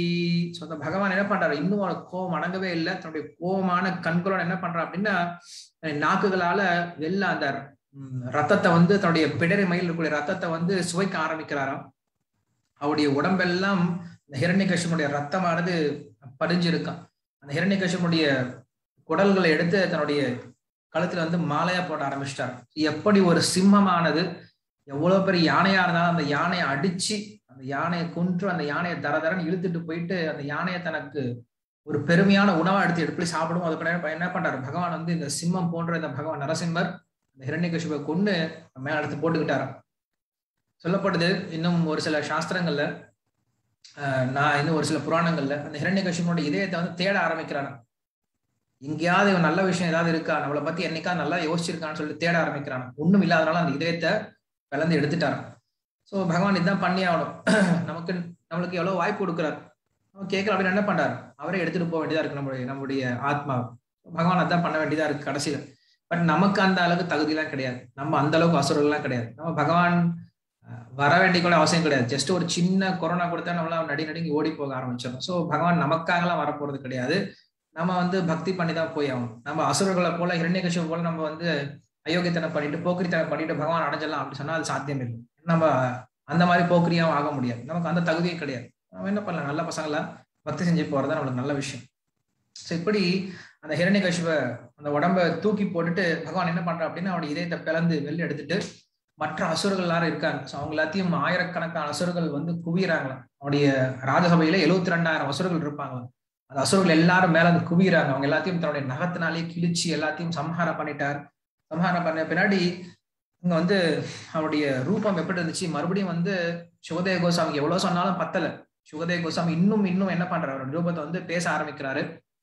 அவர் எந்திரிச்சு நின்னாரு அப்படின்னா அவருடைய பிடரி மயல் வந்து மேல இருக்கக்கூடிய மேகங்கள் எல்லாத்தையும் வந்து அலக்களிக்க செய்தான். மேல நிறைய தேவர்கள்லாம் வந்து என்ன பண்ணிட்டு இருக்காங்கன்னா மேல ஆகாசத்துல வந்து விமானத்துல போயிட்டு இருக்காங்க. அந்த விமானங்கள்லாம் வந்து அந்த பக்கம் இந்த பக்கம் ஓடி போயிடுதான் அவருடைய பிடரி மயல் வந்து தாக்கத்தினால. இப்படி அவருடைய கண்கள்ல இருந்து வரக்கூடிய ஜுவாலை எப்படி இருக்கு அப்படின்னு சொன்னா எல்லா கிரகங்களும் எரியக்கூடிய அளவுக்கு அவருடைய கண்கள் வந்து ஜுவாலை வருது. அவர் எந்திரிச்சு நின்னாரு அப்படின்னா இந்த பூமி வந்து கொஞ்சம் கீழே இறங்கி போகிற அளவுக்கு கை போயிடுச்சான். இப்படி அவருடைய கோபத்தினால மலைகள்லாம் வந்து எப்படி இந்த தீபாவளி எப்ப பசங்க என்ன பண்ணுவாங்கன்னா ஒரு பாம்பு வச்சுட்டு மேல ஒரு தேங்காய் மூடி வச்சிருவாங்க. அது அடிக்கிறதுல மேல போய் டப்புன்னு அடிக்கும். அது போல என்ன ஆயிடுச்சான், எல்லா மலைகளும் மேல போய் டமால் போய் வெடிக்க ஆரம்பிச்சா அவருடைய கோபத்தினால், அவருடைய பயங்கரமான அந்த பார்வையினால, அவருடைய சக்தினால அவருக்கு மேல அவர்கிட்ட இருந்து வரக்கூடிய அந்த ஜுவாலையினால பார்த்தோம் அப்படின்னா எல்லா திக்குகளும் வந்து எப்படி இருந்துச்சுன்னா ரொம்ப சோபையிலிருந்து ரொம்ப இருட்டா காணப்பட்டதான். இப்படியாக அந்த பகவானுடைய ரூபமானது இன்னும் அவர் வர்ணிச்சிட்டு இருக்கார். இப்படி சொல்லிட்டு இருக்கும்போது பகவான் என்ன பண்றார் சொல்லி கேட்கும்போது பகவான் மேல போய் உட்காந்துட்டார். இந்த ஹிரண்யகசிபனுடைய அந்த அரசவை இருக்கும் இல்லையா, அவருடைய த்ரோன் இருக்கும் இல்லையா, அங்க போய் உட்காந்துட்டார்.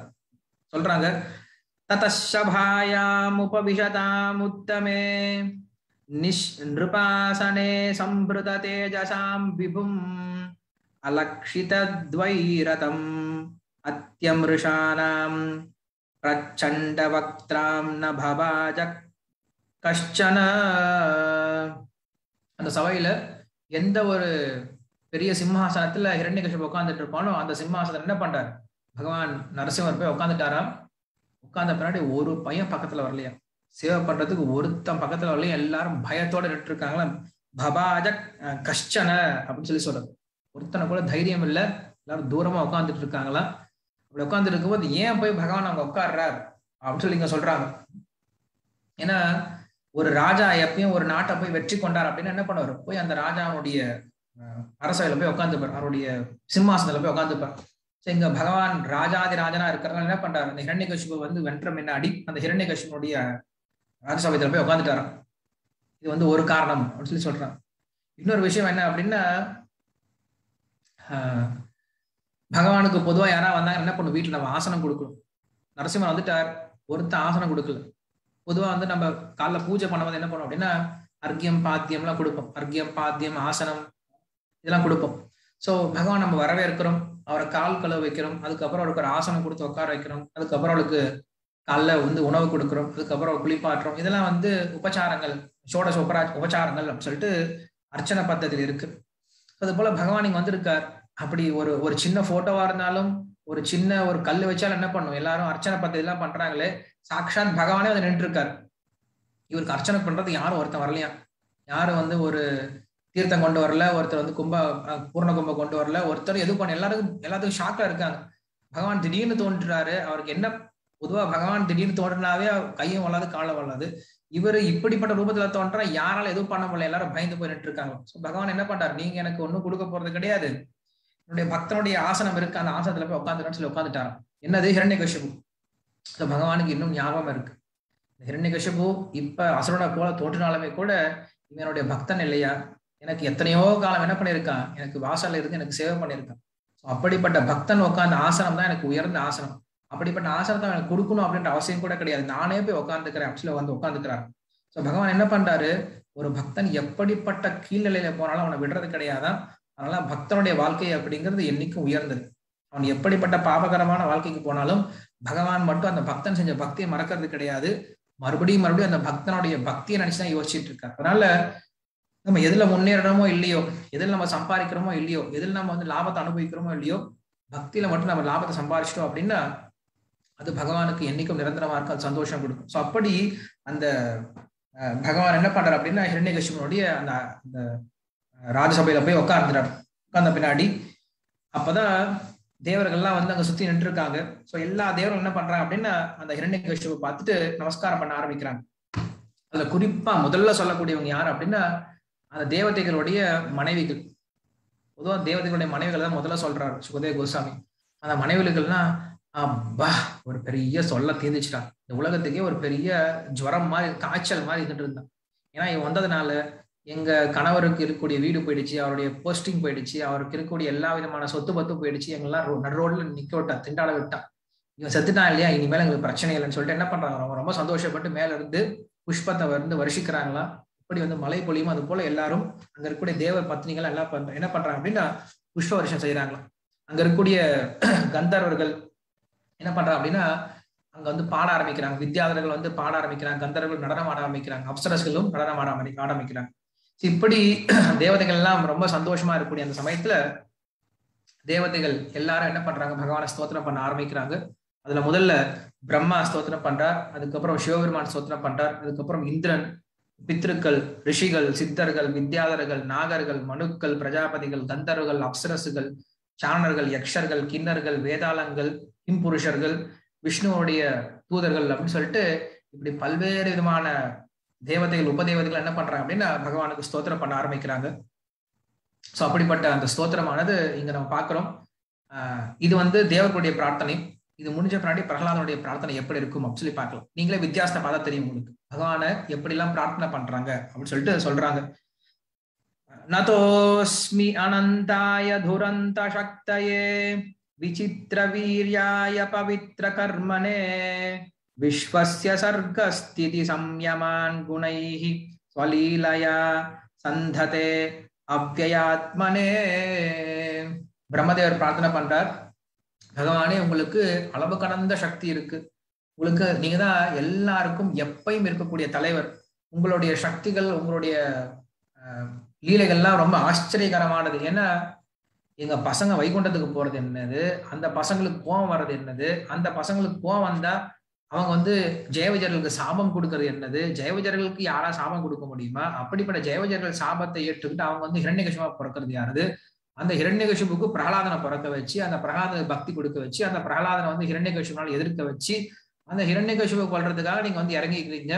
இப்ப இதெல்லாம் யாரால புரிஞ்சுக்க முடியும், உங்களோட லீலைகளை யாரால புரிஞ்சுக்க முடியும். சோ உங்களுடைய லீலைகளை யாரும் புரிஞ்சுக்க முடியாது அப்படிங்கறத வேணா புரிஞ்சுக்க முடியுமே தவிர நாங்க வேற எதுவும் பண்ண முடியாது. சோ இந்த உலகத்தையே நீங்க என்ன பண்றீங்க, படைத்து காத்து அழிக்கக்கூடிய இவ்வளவு பெரிய விஷயத்த ரொம்ப எளிமையா பண்ணிட்டு இருக்கீங்க. சோ உங்களை யாரால புரிஞ்சுக்க முடியும் அப்படின்னு சொல்லிட்டு பிரம்மதேவர் இங்க வந்து பிரார்த்தனை பண்றாரு. சிவபெருமான் சொல்றாரு, கபோ காலோ யுகாந்தஸ்தே ஹதோயம் அசுரோ அல்பகஹ தத்சுதம் பாஹி உபஸ்ருதம் பக்தாம் பக்தம் தே பக்தவத்சலா. சிவபெருமானுடைய பிரார்த்தனை என்னைக்கும் நல்லா இருக்கும். ஏன்னா அவர் வைஷ்ணவர் இல்லையா. வைஷ்ணவருடைய பிரார்த்தனை என்னைக்கு நல்லா இருக்கும். சொல்றாரு, பகவானே இந்த கோவம் நான் தானே படணும். பொதுவா கோவப்படுறது என்னுடைய வேலை. நான் தான் கோவப்பட்டு என்ன பண்ணுவேன் அப்படின்னா, இந்த பிரபஞ்சம் அழியும் பொழுது என்னுடைய கோவத்தினால இந்த மொத்த உலகத்தை நான் அழிவு கொண்டு போயிடும். நீங்க இந்த கோவத்தை நீங்க எடுத்துக்கிட்டீங்க, என்னுடைய கோவத்தை. பரவாயில்ல, இன்னைக்கு என்ன பண்ணிருக்கீங்க, இந்த ஒரு அசுரன் அழிக்கிறதுக்காக நீங்க வந்திருக்கீங்க. இல்லையா, இந்த அசுரன் அழிக்கிறது உங்களுக்கு பெரிய விஷயமே கிடையாது. இதுக்காக நீங்க இவ்வளவு கோவப்படணும் அப்படின்ற அவசியம் கிடையாது. உங்களுடைய பக்தன் இருக்கான் பாருங்க, பிரகலாதன் நீங்க தான் இருக்கா, அந்த பிரகலாதன் நீங்க பாத்துக்கோங்க, அந்த பிரகலாதனை நீங்க பாருங்க அப்படின்னு சொல்லிட்டு பிரகலாதனை காட்டுறாரு, சிவபெருமான் காட்டுறாரு. வைஷ்ணவனுடைய குணம் எப்படி இன்னைக்கு இப்படிதான் இருக்கு. பகவான் அவங்க இப்படிதான் புகழ ஆரம்பிப்பாங்க. இதுக்கப்புறம் வரக்கூடிய பிரார்த்தனைகள்லாம் எப்படி இருக்கும் அப்படின்னு நீங்களே பாருங்க. இந்திரதேவன் பிரார்த்தனை பண்ண ஆரம்பிக்கிறாரு. சுவாமி, எங்களுக்கு உங்க மேல இத்தனை நாளா எந்த விதமான பற்றுதலும் இல்லாம இருந்துட்டு இருந்தோம். எங்க இதயத்துல உங்க மேல பற்றுதலே இல்லாம இருந்துச்சு. ஏன்னா எங்க இதயமானது நீங்க தங்கக்கூடிய ஒரு கோவில், ஒரு வீடு. ஆனா அந்த வீட்டுல என்ன ஆயிடுச்சு அப்படின்னா, இத்தனை நாளா சூரியன் இல்லை அப்படின்னா தாமரை எப்படி மலராம கூம்பி போயிருக்குமோ அது போல நீங்க இதய தாமரை அப்படின்ற வீட்டுல நீங்க இல்லாம இருந்தீங்க. காரணம் என்னன்னா, ஹிரண்யகசிபு அப்படின்ற இருட்டுனால எங்களுடைய இதய தாமரை அப்படிங்கிறது ரொம்ப கூம்பி போயிருந்துச்சு. அதனால நீங்க இல்லாம இருந்தீங்க. எப்ப சூரியனை போல நீங்க பிரகாசமா தோன்றினீங்களோ அப்ப இதய தாமரையானது மலர ஆரம்பிச்சது. அப்ப நீங்க உள்ள இருக்கிறது எங்களுக்கு தெரிய ஆரம்பிக்குது அப்படின்னு சொல்லிட்டு அவர் சொல்ல ஆரம்பிக்கிறாரு. அது போல இந்த உலகத்துல நாங்கெல்லாம் எதுக்கு இருக்கோம், தேவதைகள்லாம் எதுக்கு இருக்கோம் அப்படின்னா, மக்கள் கிட்ட இருந்து அவங்க கொடுக்கக்கூடிய அந்த ஹவிசு பாகத்தை எடுத்து உங்களுக்கு சமர்ப்பணம் பண்றதுக்காக இருக்கும். மக்கள் யஜ்யம் பண்ணுவாங்க, அந்த யஜ்யத்தை விஷயத்தை நாங்க வாங்கி மறுபடியும் உங்களுக்கு நாங்க கொடுக்கணும். சோ இத்தனை என்ன நடந்துச்சு அப்படின்னா, இந்த ஹிரண்யகசிபு அப்படின்றவன் என்ன பண்றான், எல்லா யஜ்யத்தினுடைய ஹவிசுகளையும் இவன் எடுத்துக்கிட்டான், எல்லா பலன்களையும் இவன் எடுத்துக்கிட்டா. இப்ப நீங்க என்ன பண்றீங்க, மறுபடியும் அந்த விஷயத்த எல்லாத்தையும் நீங்க எடுத்துக்க தயாராயிட்டீங்க அப்படின்னு சொல்லி சொல்றாரு. நாங்க பக்தர்கள் தான், ஆனா நாங்க தூய பக்தர்கள் கிடையாது. ஏன்னா நான் என்ன பண்றேன், எனக்கு தெரியும் நான் எப்படி பிரார்த்தனை பண்ணேன் அப்படின்ட்டு. ஹிரண்யகசிபு அழியறதுக்கு உங்ககிட்ட பிரார்த்தனை பண்ணேன். எனக்கு ஆசை இருக்கு, இன்னும் இந்த உலகத்தை ஆளணும், நான் இந்திரனா இருக்கணும் அப்படின்னு ஆசை இருக்கு. உன்னுடைய பக்தர்கள் அப்படி இருக்க மாட்டாங்க. உன்னுடைய பக்தர்கள் எப்படி இருக்காங்க அப்படின்னா, அவங்களுக்கு மோட்சம் அடையணும் அப்படின்ற ஆசை கூட கிடையாது. ஸோ என்னுடைய ஆசையை பத்தி என்ன சொல்றது. ஸோ அதனால எங்களுக்கு நீங்க தான் உங்களை தூய்மைப்படுத்தணும் அப்படின்னு சொல்லிட்டு அங்க இந்திரன் பிரார்த்தனை பண்றார். அப்புறம் ரிஷிகள்லாம் பிரார்த்தனை பண்றாங்க. ஒருத்தனை விட்டு வைக்கல, இந்த ஹிரண்யகசிபு ஒருத்தனை விட்டு வைக்கல, எல்லா சொசைட்டியும் போய் கை வச்சிருக்கான். ஒவ்வொருத்தரும் எப்படி பிரார்த்தனை பண்றாங்க அப்படின்னா, பொதுவா இறந்து போயிட்டாங்க அப்படின்னா அவன் எவ்வளவுதான் கெட்டவனா இருந்தாலும் அங்க போய் கெட்ட சொல்லக்கூடாது. எவ்வளவுதான் மோசமான அயோக்கியனா இருந்தாலும், பாவம்பா நல்லவன் நல்லா வாழ்ந்துட்டு இருந்தான், சரி போற போது நல்லபடியா போட்டும் அப்படின்னு சொல்லிட்டு என்ன பண்ணும், அவனை போய் மன்னிச்சு விட்டு வரணும். ஆனா இங்க எப்படி இருக்கு அப்படின்னா, ஒன்னும் கரிச்சு கொட்டிட்டு இருக்கு. நல்லா வேணும் நல்லா செத்த இல்ல வேணும் நல்லா வேணும் அப்படின்னு சொல்லிட்டு ஒன்னும் கரிச்சு கொட்டிட்டு இருக்க மாதிரி பேசுறாங்க. ரிஷிகள்லாம் சொல்றாங்க, இந்த ஹிரண்யகசிபு என்ன பண்ணா அப்படின்னா, நாங்க தபசியம் பண்ணிட்டு இருப்போம், இந்த தபசியத்தை எல்லாம் எடுத்துட்டு போயிடுவோம். அவங்க பண்ணக்கூடிய தபசத்தை கூட விட்டு வைக்க மாட்டான். ஸோ அதனால என்ன பண்றாங்க, எங்களுக்கு தபசியம் எல்லாம் வீணா போயிடுச்சு, நாங்க தபசையே பண்ண முடியாம போயிடுச்சு. இப்ப நீங்க என்ன பண்ணீங்க, மறுபடியும் எங்க தபசியத்தை எங்கிட்ட கொடுத்துட்டீங்க அப்படின்னு சொல்லிட்டு ரிஷிகள் எல்லாம் பிரார்த்தனை பண்றாங்க. அதுக்கப்புறம் பித்ருக்கள் பிரார்த்தனை பண்றாங்க. ஸோ பித்ருக்கள் சொல்றாங்க, எங்க பசங்க என்னைக்கும் அமாவாசைக்கும் பௌர்ணமிக்கும் என்னைக்கோ தர்ப்பணம் பண்ணுவாங்க. அந்த தர்ப்பணம் பண்ண அதை கூட விட்டு மாட்டேங்கிறான். அவங்க என்ன கொடுக்க போறாங்க, ஒரு உருண்டை சாதமும் கொஞ்சம் எள்ளு தண்ணி கொடுக்க போறாங்க. அதை கூட வாங்கி வச்சுக்கிறாங்க. எங்களுக்கு சாப்பாடே கொடுக்காம இத்தனால என்ன பண்ணிருக்கான், எங்களை பட்டினி போட்டான். இப்ப நீங்க என்ன பண்ணிருக்கீங்க அப்படின்னா, அவனுடைய இதயத்தை அவனுடைய வயிற்றை கிழிச்சதுனால என்ன பண்ணிருக்கீங்க, அவன் வயிற்றுல இருக்கக்கூடிய எங்க பசங்க போட்ட எல்லா விதமான அந்த அவிர்வாகத்தை நீங்க எடுத்துக்கிட்டீங்க. நீங்க கிழிச்சிங்க இல்லையா, அப்ப நாங்க எட்டி பார்த்தோம், அந்த வயிற்றுல என்ன இருந்துச்சா, அந்த அவங்க பசங்க எல்லாம் சமர்ப்பணம் பண்ண அந்த பித்திருக்களுக்கு கொடுக்கப்பட்ட பிண்டமும் அந்த எள்ளு தண்ணி உள்ள இருந்துச்சா. அது இருந்துச்சா நாங்க பார்த்துட்டோம், இருக்கு, நீங்க எல்லாம் எடுத்துக்கிட்டீங்க, எங்களுக்கு போதும் அப்படின்னு சொல்லிட்டு அவங்களுடைய குறைய அவங்க என்ன பண்றாங்க, பிரார்த்தனை ஆக்குறாங்க. பித்திருக்கள்லாம் சித்தர்கள் சொல்றாங்க, நாங்க எவ்வளவோ யோக சக்தினால என்ன பண்றோம் அப்படின்னா, எங்களுடைய யோக சக்தியை வளர்த்துக்கிறதுக்கு முயற்சி பண்றோம். ஆனா என்ன பண்ணா, இவன் எங்க யோக சக்தி எல்லாத்தையும் எடுத்துக்கிட்டு இவன் பெரிய யோகியா போல எல்லாத்துக்கிட்ட காட்டிக்கிட்டான். இப்ப என்ன பண்ணா, அந்த யோக சக்திகள் அவங்க கிட்ட இருக்குன்னு சொல்லிட்டு ரொம்ப கர்வத்தோட இருந்தான். நீங்க என்ன பண்ணீங்க, அவன் யோக சக்தி எல்லாத்தையும் ஒரு நகத்தோட முடிச்சிட்டீங்க. உன்னோட யோக சக்தி என்னடா, நகம் போதண்டா உன்னோட யோக சக்தி எல்லாத்தையும் அறுக்கிறதுக்கு அப்படின்னு சொல்லி முடிச்சிட்டீங்க. அப்படி யோக சக்தி எல்லாத்தையும் முடிச்சு என்ன பண்றீங்க, உண்மையான யோகி யாரு, யோகேஸ்வரன் யாரு அப்படிங்கிற விஷயத்தை நீங்க காட்டிட்டீங்க அப்படின்னு சொல்லிட்டு சித்தர்கள்லாம் பிரார்த்தனை பண்றாங்க. வித்யாதர்கள்லாம் சொல்றாங்க, இந்த கருணைவான நரசிம்ம அவதாரத்துல என்ன பண்றீங்க அப்படின்னா, இந்த மிருகத்தை போல வாழ்ந்த இந்த ஹிரண்யகசிபு கொண்டு இருக்கீங்க. ரொம்ப கர்வத்தோடு இருந்தான். ரொம்ப கர்வத்தோடு இருந்துட்டு எங்க கிட்ட இருக்கக்கூடிய சக்தியான மறையிறது தோன்றுறது அப்படின்னு எங்களோட சக்தியும் எடுத்துக்கிட்டான். அந்த சக்தியை நீங்க மறுபடியும் திருப்பி கொடுத்துருக்கீங்க அப்படின்னு சொல்லிட்டு அவங்க பிரார்த்தனை பண்றாங்க. அதுக்கப்புறம் நாகர்கள், இவங்களோட பிரார்த்தனை எப்படி இருக்கு அப்படின்னா, நாகர்கள்லாம் சொல்றாங்க, பகவானே எங்களுடைய மனைவி, எங்களுடைய சொத்து, எங்களுடைய மணிகள் எல்லாத்தையும் தூக்கிட்டு போயிட்டாங்க. நீங்க என்ன பண்றீங்க? இப்ப நீங்க அவனை சாகடிச்சதுனால மறுபடியும் எங்களுடைய மணிகள்லாம் எங்களுக்கு கிடைச்சது, மறுபடியும் எங்களுடைய மனைவிகள்லாம் எங்களுக்கு கிடைச்சாங்க. நாங்க எங்க மனைவிகளோட எங்களுடைய மணிகளோட ரொம்ப சந்தோஷமா இருக்கும், உங்களுக்கு நன்றி அப்படின்னு சொல்லி பிரார்த்தனை பண்றாங்க. ஸோ நரசிம்மர் வந்திருக்கார். அப்படிப்பட்ட நரசிம்மர் கிட்ட என்ன பிரார்த்தனை பண்ணணும், எப்படி அவருக்கு சேவை பண்ணணும் அப்படிங்கிறது தெரியல. எல்லாம் அவங்க சுகத்துக்கத்தை பத்தி பேசிக்கிறாங்க. வந்து சொல்றாங்க, போட்டோம் போனா போட்டும், போயிட்டானே இப்பயா போய் தொலைஞ்சானே, நான் சந்தோஷமா இருப்பேன் இனிமேல.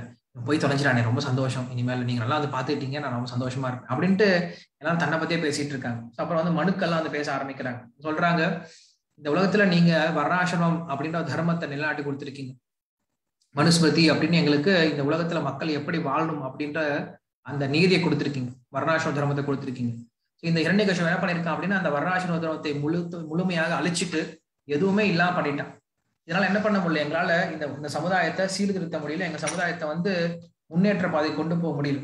நீங்க என்ன பண்றீங்க, இன்னைக்கு இவனை வந்து அழிச்சதுனால மறுபடியும் உங்களுடைய சேவர்களாக நாங்க இருக்கிறோம், எங்களுக்கு என்ன பண்ணணும், நாங்க எப்படிப்பட்ட சேவை பண்ணணும் உங்களுக்கு, எங்களுக்கு அதை மட்டும் சொல்லுங்க அப்படின்னு சொல்லிட்டு அந்த மனுக்கள் என்ன பண்றாங்க, அந்த பகவான் கிட்ட சேவையை கேட்டு பிரார்த்தனை பண்ண ஆரம்பிக்கிறாங்க. அதுக்கப்புறம் பிரஜாபதிகள் இருக்காங்க, அவங்க சொல்றாங்க, இதெல்லாம் கொஞ்சம் யோசிச்சு பார்த்தா இன்னைக்கு சுச்சுவேஷன் உங்களுக்கு பார்த்தாவே தெரியும்.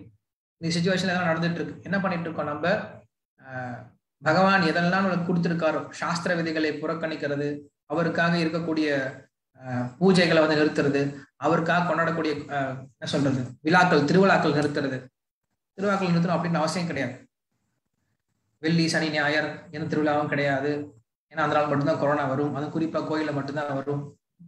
வெளில வந்து எவ்வளவு குடிச்சாலும் அது வந்து அங்க குடிக்கிறது அமிர்தம் இல்லையா, அங்க குடிச்சா எதுவும் கொரோனா வரப்போறது கிடையாது. அங்க வந்து நேரடியாக அவங்க வந்து காப்பாற்றப்படும். ஸோ இதெல்லாம் நம்மளுக்கு பார்த்தாவே தெரியுது. இதெல்லாம் என்ன எப்படிப்பட்ட விஷயத்தை காட்டுது, ஹிரண்யகசிபுடைய ஆட்சியை காட்டுற மாதிரிதான் இருக்கு. அப்படி நீங்க சொல்ல ஆரம்பிக்கிறோம். பிரஜாபதிகள் சொல்றாங்க, நாங்க இந்த உலகத்துல எதுக்காக படைக்கப்பட்டோம் அப்படின்னா, இந்த உலகத்துல நிறைய குழந்தைகளை, நல்ல குழந்தைகளை ஈன்றெடுக்கிறதுக்காக தான் படைக்கப்பட்டோம். ஆனா எங்களுக்கு ஹிரண்யகசிபு என்ன பண்ணிட்டா, குழந்தைகளை ஈன்றெடுக்க கூடாது, ஹம் தோ ஹமாரா தோ அப்படின்னு வச்சுட்டு ஆரம்பிச்சாங்க.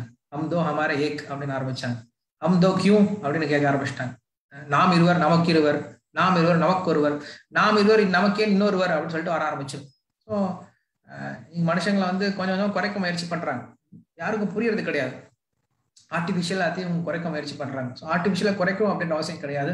நல்ல குழந்தைகளை ஈன்றெடுக்கணும் அப்படின்னு சொல்லிட்டு நம்ம சொல்லிக் கொடுக்கணும். அரசாங்கம் அப்படிங்க சொல்லிக் கொடுக்கணும். வெறும் மிருகத்தை போல குழந்தைகள் ஈன்றெடுக்கிறது கிடையாது. ஸோ பிரஜாபதிகள் அப்படி பிரார்த்தனை பண்றாங்க. அதுக்கப்புறம் கந்தர்வர்கள் எல்லாம் வராங்க. அவங்க சொல்றாங்க, சுவாமி நாங்க உங்களுடைய சேவர்கள், இன்னைக்கு உங்களுடைய புகழை பாடிட்டு உங்களுக்காக நடனம் ஆட வேண்டியவங்க. ஆனா என்ன பண்ணிட்டாங்க, எங்களை கூப்பிட்டு வந்து எல்லாத்தையும் அவங்களுடைய அரசவையில விட்டு எங்களை டான்ஸ் ஆட விட்டான். நான் என்ன பண்ணிட்டு இருந்தோம், அவன் சொல்றதெல்லாம் கேட்டு அவனுக்காக நான் டான்ஸ் ஆடிட்டு இருந்தோம். பிரயோஜனம் இல்லாத ஆள், கொஞ்சம் கூட பிரயோஜனம் இல்லாம பாக்குறதே அவ்வளவு அசிங்கமா இருப்பான். அவனை எப்ப பார்த்தாலும் புகழ்ந்து பாடணும், நீங்க ரொம்ப அழகா இருக்கு அப்படின்னு சொல்லி புகழ்ந்து பாடணும். ஒண்ணுத்துக்குமே இல்லாத ஆள் அவன் என்ன பண்ணோம், அவனுக்கு வேணும் நாங்க டான்ஸ் ஆடணும் பயந்துகிட்டு. இது பாரு எப்படி கிடக்குறான் பாரு, எப்படி செத்து கிடக்குறான் பாரு, என்ன ஆட்டம் ஆடலாம் எங்களை வச்சுக்கிட்டு, எப்படி செத்து கிடக்குறான்னு சொல்லிட்டு அவன் திட்டுறாங்க, யூஸ்லெஸ் ஃபெலோன்னு சொல்லி திட்டுறாங்க. அப்புறம் சாரணர்கள் என்ன சொல்றாங்க அப்படின்னா, சொல்றான் ஹிரண்யகசிபு அப்படின்றவன் எல்லாருடைய நல்ல மக்களோட இதயத்துல ஒரு முள்ளு மாதிரி இருந்துட்டு இருந்தான், குத்திக்கிட்டே இருந்தான் எப்ப பார்த்தாலும் நல்ல மனிதர்களுடைய இதயத்துல. நீங்க என்ன பண்றீங்க, அந்த முள்ளை வந்து இன்னைக்கு எடுத்துட்டீங்க, ரொம்ப இன்னைக்கு எல்லாரும் சந்தோஷமா இருக்கும் சொல்லி சொல்றாங்க. அப்புறம் யக்ஷர்கள் யார் அப்படின்னா, ராட்சசர்களுடைய கசின்ஸ் அப்படின்னு சொல்லி சொல்லணும். ஸோ யக்ஷர்கள் என்ன பண்றாங்க அப்படின்னு அவங்க சொல்றாங்க, சுவாமி நீங்க தான் இந்த 24 மூலக்கூறுகளுடைய தலைவர் அப்படின்னு சொல்லி சொல்றாங்க. 24 மூலக்கூறுகள்லாம் என்னது, 24 மூலக்கூறுகள் என்ன, நேற்று பேசிட்டு இருந்தோம் இல்லையா, இந்த உலகம் வந்து 24 பொருட்கள் ஆக்கப்பட்டிருக்குன்னு சொல்லி சொல்றோம். யாருக்கா தெரியுமா 24 பொருட்கள் என்ன அப்படின்ட்டு? டெய்லி நம்ம கிளாஸ்ல நிறைய தடவை பேசியிருக்கோம். 24 துளசி மாதாஜி நீங்க சொல்ல வேண்டாம், ஏன்னா நீங்க ஆல்ரெடி குவிஸ் ப்ரோக்ராம்லேயே நீங்க 4th பிரைஸ் வாங்கியிருக்கீங்க, கண்டிப்பா உங்களுக்கு தெரியும். புதுசா இருக்கவங்க யாராவது சொல்லுங்க, 24 பொருட்கள் என்னது? இந்த உலகமானது 24 பொருட்களால் ஆக்கப்பட்டிருக்கு அப்படின்னு சொல்றோம் இல்லையா, 24 பொருட்கள் என்னது? 24 மெட்டீரியல் திங்ஸ். ராஜேஷ் மாதவன் 24 பொருட்கள் என்னன்னு கேட்டா அவங்க இங்கிலீஷ் எழுதுறாங்க 24 மெட்டீரியல் திங்ஸ் அப்படின்ட்டு. 25th ஆத்மா, 25th பத்தி கேட்கல, 24 எலிமெண்ட்ஸ் என்னன்னு தான் கேட்கிறேன் நான். 26வது பரமாத்மா. ஓகே, 24 பொருட்கள் என்னது? 24 மூலப்பொருட்கள் என்னது? எனிவே நம்ம இது இன்னைக்கு ஓகே கேலக்ஸி 10A10S 5 ஞானேந்திரியங்கள், கர்மேந்திரியங்கள், மனம், புத்தி, அகங்காரம்,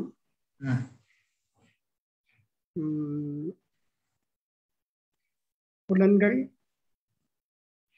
அந்த கர்மேந்திரியங்கள் ஞானேந்திரியங்கள் புலன்கள் தான்.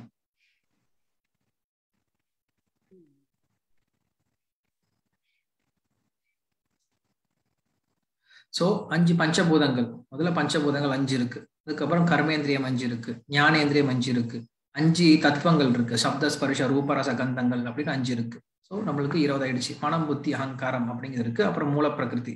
ஸோ இப்படி 24 பொருட்கள் இருக்குன்னு சொல்லி சொல்றேன். இந்த 24 பொருட்களுடைய கட்டுப்பாட்டாளர் நீங்க தான் அப்படின்னு சொல்லி சொல்றேன். இப்படியாக 24 பொருட்களுடைய கட்டுப்பாட்டாளராக இருக்கக்கூடிய நீங்க உங்களுடைய சேவர்கள் தான் நாங்க. உண்மையில யக்ஷர்கள்னா பகவானுடைய சேவர்கள் தான். யக்ஷனுடைய ராஜன் யாருன்னா குபேரன். அந்த குபேரன் வந்து பகவானுடைய சேவகனா இருக்கான். ஸோ நாங்க எல்லாரும் உங்களுடைய சேவர்கள் தான்.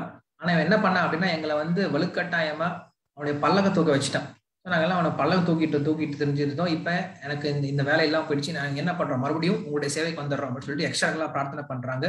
கிம் புருஷர்கள்லாம் பிரார்த்தனை பண்றாங்க. கிம் புருஷர்கள் யார் அப்படின்னா இவங்க வந்து மனுஷனை போல இருக்க மாட்டாங்க, தேவர்களை போல இருக்க மாட்டாங்க. இவங்க செமி டெமிகாட்ஸ் அப்படின்னு சொல்லி சொல்லலாம். கிம் புருஷா அப்படின்னு அர்த்தம். கிம் புருஷன் எப்படிப்பட்ட நபர்கள், எப்படிப்பட்ட ஆளுங்கடா அப்படின்னு சொல்லி சொல்ற மாதிரி. புருஷா அப்படின்னா மனுஷன்.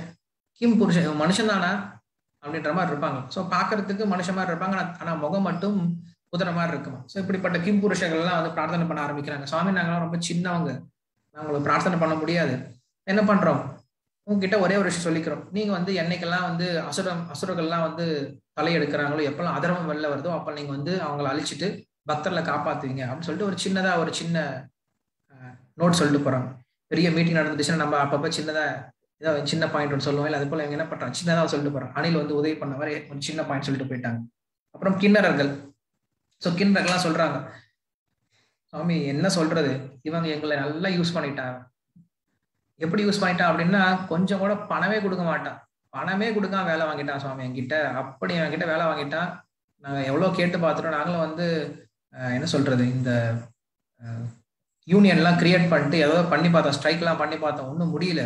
எங்களுடைய நலசங்கம் எல்லாம் ஒன்றும் வேலைக்காகல. இனிமேல் எங்களுடைய நல்லா நீங்க பாத்துக்கோங்க அப்படின்னு சொல்லிட்டு கிண்ணறர்கள்லாம் பிரார்த்தனை பண்றாங்க. அதுக்கப்புறம் வித்தல லோகத்தில் இருக்கவங்க பிரார்த்தனை பண்றாங்களா.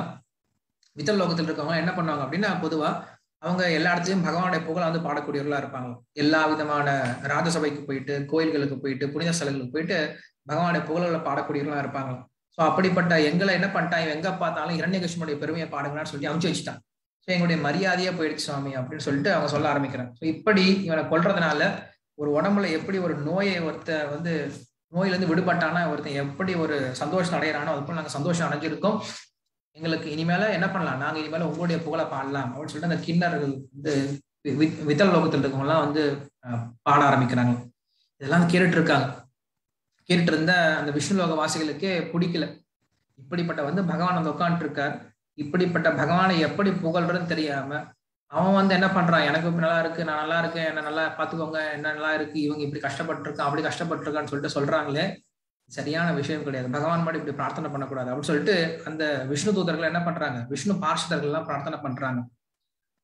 அத்வைதா தரிநர ரூபம் அத்புதம் தே திருஷ்டம் ந சரானந்த சர்வலோகக்ஷரமா சோயம் தே விதிகரா ஈஷ விப்ரஷப்துஸ் தஸ்யேதம் நிதனம் அனுக்ரஹாய வித்மஹா.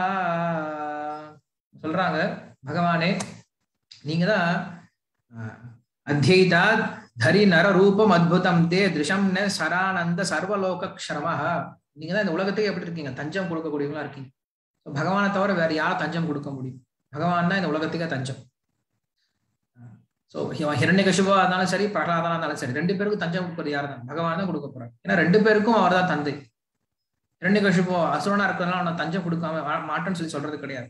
ஸோ பகவான் நீங்க தான் எல்லாத்தையும் தஞ்சம் கொடுக்கக்கூடியவரா இருக்கீங்க அப்படின்னு அர்த்தம். இத்தனால சொல்லிட்டு இருந்தாங்க இல்லையா இவங்க, இந்த இதுக்கு முன்னாடி பண்ண பிரார்த்தனைகள்லாம் இருக்கு இல்லையா, நீங்க அவனை கொன்னுட்டீங்க, நீங்க அவனை முடிச்சிட்டீங்க, நீங்க சரியான தண்டனை கொடுத்தீங்க அப்படின்னு சொல்லி சொல்றாங்க இல்லையா. இங்க சொல்றாங்க உண்மையில அவங்களுக்கு தஞ்சம் தான் கொடுத்திருக்காரு பகவான். அவர் மேல துவேஷம் காட்டல அப்படின்னு சொல்லிட்டு பகவான் வந்து சப்போர்ட் பண்ணி பேசுறாங்க. நீங்க தஞ்சம் கொடுக்கக்கூடியவங்களா இருக்கீங்க. அதே போல உங்களுடைய ரூபம் எப்படி இருக்கு அப்படின்னா அற்புதமான ரூபமா இருக்கு அப்படின்னு சொல்லிட்டு பகவானுடைய ரூபத்தை வந்து சொல்லி பிரார்த்தனை பண்ண ஆரம்பிக்கிறாங்க. ஏன்னா இங்க இருக்கக்கூடிய அற்புதமான ரூபத்தை பாருங்கப்பா. அற்புதமான ரூபத்தை வர்ணிக்காம நீங்க என்ன பண்றீங்க? என் மணி போயிடுச்சு, என் மனைவி போயிடுச்சு, என் மணி வந்துருச்சு, என் மனைவி வந்துருச்சு, நாங்க டான்ஸ் பண்ணிட்டு இருந்தோம், எங்களை தூக்க போட்டான், சம்பளம் கொடுக்கல, இதெல்லாம் வந்து பிரார்த்தனையா? ரூபத்தை பார்த்து பிரார்த்தனை பண்ணுங்கன்னு சொல்லிட்டு பகவானுடைய ரூபத்தை வந்து புகழ ஆரம்பிக்கிறாங்க. அதுக்கப்புறம் சொல்ல ஆரம்பிக்கிறாங்க, லோக சர்வலோக க்ஷமஹா அப்படின்னா உலகத்துக்கே மங்களத்தை உண்டாக்குனது அப்படின்னு சொல்றாங்க. ஒருத்தர் வந்து சொல்றான் எனக்கு நீ நல்லது பண்ண, இன்னொருத்தவன் சொல்றான் எனக்கு நீ நல்லது பண்ண, இன்னொரு சொல்றான் எனக்கு நல்லது பண்ற அப்படின்ட்டு. கிடையாது, எல்லாத்துக்கும் நல்லதா பண்ணியிருக்கா பகவான். ஒருத்தருக்கு ரெண்டு பேரும் கிடையாது, உலகத்துக்கே நல்லது பண்ணக்கூடியவரா இருக்கார். உலகத்துக்கே இந்த விஷயமான மங்களத்தை கொடுக்கக்கூடிய விஷயமா இருந்துச்சு அப்படின்னு சொல்லி சொல்றான். சொல்லி முடிச்சுட்டு சொல்றாரு, இந்த அசுரன் இருக்கான் இல்லையா, இவன் எப்படிப்பட்டவன் எனக்கு தெரியும். சோயம் தே விதிகர ஈஷ விப்ர சப்தஸ், இவன் உங்களுடைய கிங்கரன், இவன் உங்களுடைய சேவகன் தான். தஸ்யேதம் நிதனம் அக்னுகிரகாய வித்மஹ, இந்த அசுரனுக்கு நன்மை செய்வதற்காக, இந்த அசுரன் உன்னுடைய பக்தனா இருந்தான், உன்னுடைய பக்தன் தான் அசுரனா பிறந்திருக்கான். சோ இப்படிப்பட்ட பக்தனுக்கு கருணை காட்டுவதற்காக என்ன பண்றீங்க, நீங்க அவனை கொண்டு இருக்கீங்க அப்படின்னு சொல்லிட்டு எல்லாருக்கும் பாடம் சொல்ற மாதிரி என்ன பண்றாங்க அந்த விஷ்ணு தூதர்கள் சொல்றாங்க, இங்க நடந்தது அசுர வதம் இல்லப்பா, இந்த அசுரனுக்கு காட்டக்கூடிய கருணை. ஏன்னா இவனுக்கு இப்படிதான் நல்லதை பண்ண முடியும். ஒருவனுக்கு சாக்லேட் கொடுத்து அவனுக்கு என்ன பண்ணலாம், அவனை வந்து பாராட்டலாம். ஒருவனுக்கு நோய் இருக்கும்போது அவனுக்கு ஆப்ரேட் பண்ணி அவனுக்கு மருந்து கொடுத்தா என்ன பண்ண முடியும், அவனை பாராட்ட முடியும். சோ இவனுக்கு இப்படிதான் நல்லது பண்ண முடியும். அப்படின்றதுனால இவனுக்கு நீங்க உண்மை நல்லது பண்ணிருக்கீங்க, இவனுக்கு நீங்க கருணையை தான் காட்டிருக்கீங்க அப்படின்னு சொல்லிட்டு அந்த தேவ தூதர்கள் என்ன, விஷ்ணு தூதர்கள் என்ன பண்றாங்க அப்படின்னா அங்க பகவானை சரியா பிரார்த்தனை பண்றாங்க. எல்லாருக்கும் பாடம் சொல்லும் விதமாக பிரார்த்தனை பண்றாங்க, எல்லாரையும் சரிப்படுத்தும் விதமாக பிரார்த்தனை பண்றாங்க. சோ இப்படியாக பகவான் அங்க இருந்த கூடியிருந்த எல்லாரும் பிரார்த்தனை பண்றாங்க. பகவான் வந்து திருப்தி அடைஞ்ச மாதிரி தெரியல. பகவான் வந்து பிரகலாதனுக்காக காத்துட்டு இருக்கார். லக்ஷ்மி தேவி கூட பக்கத்துல போலையா, பயந்துகிட்டாங்களா. ஏன்னா லக்ஷ்மி தேவிக்கு பயம் ஒன்றும் கிடையாது, இருந்தாலும் பிரகலாதனுடைய பெருமையை காட்டுவதற்காக என்ன பண்றாங்க, லக்ஷ்மி தேவி பக்கத்துல போல.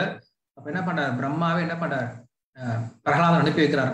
பிரகலாதன் நீ போய் பகவானை சாந்தப்படுத்து, நீ போய் பகவானை பிரார்த்தனை பண்ணுன்னு சொல்லிட்டு. எப்படா நம்மள சொல்லுவாங்கன்னு நினைச்சிட்டு பிரகலாதன் காத்துட்டு இருந்தானோ, இவனுக்கு கொஞ்சம் கூட பயமே கிடையாது. ஸோ அப்படி பிரகலாதன் வந்து சொன்ன பின்னாடி அங்க நரசிம்மர் பக்கத்துல போய் நின்றுட்டு பிரகலாதன் போய் நமஸ்காரம் பண்ணிட்டு பிரார்த்தனை பண்ண ஆரம்பிக்கிறான். ஸோ பிரகலாதனுடைய பிரார்த்தனை நம்ம நாளைக்கு பார்க்க முயற்சி பண்ணலாம். ஸோ நாளைக்கு நமக்கு ஸ்ரீ ராதாஷ்டமி, ஸ்ரீமதி ராதாரனுடைய தோன்றிய நாள், ரொம்ப முக்கியமான நாள். ஸோ கிருஷ்ணர் தோன்றிட்டார், ஆல்ரெடி 15 நாள் ஆச்சு. அதுக்கப்புறம் கிருஷ்ணர் தோன்றினார் அப்படின்னா அதுக்கப்புறம் 2வது ராதாராணி தோன்றணும். ஏன்னா கிருஷ்ணர் ஒர்க் பண்ணும் அப்படின்னா ராதாராணி வேணும். வெறும் பல்பு வாங்க வச்சா பத்தாது, பல்புக்கு என்ன வேணும், எலக்ட்ரிசிட்டி கொடுக்கணும். அது போல சக்திமான் அப்படின்றவர் கிருஷ்ணர், சக்தி தத்துவம் அப்படிங்கிறது ஸ்ரீமதி ராதாராணி. ஸோ ஒரு டோஸ் போட்டா பத்தாது, இப்போ செகண்ட் டோஸ் வேற கேட்கறாங்க இல்லையா கொரோனாக்கு, அந்த மாதிரி செகண்ட் டோஸ் என்ன பண்றாங்க, ஸ்ரீமதி ராதாராணி கீழே இறங்கி வராங்க.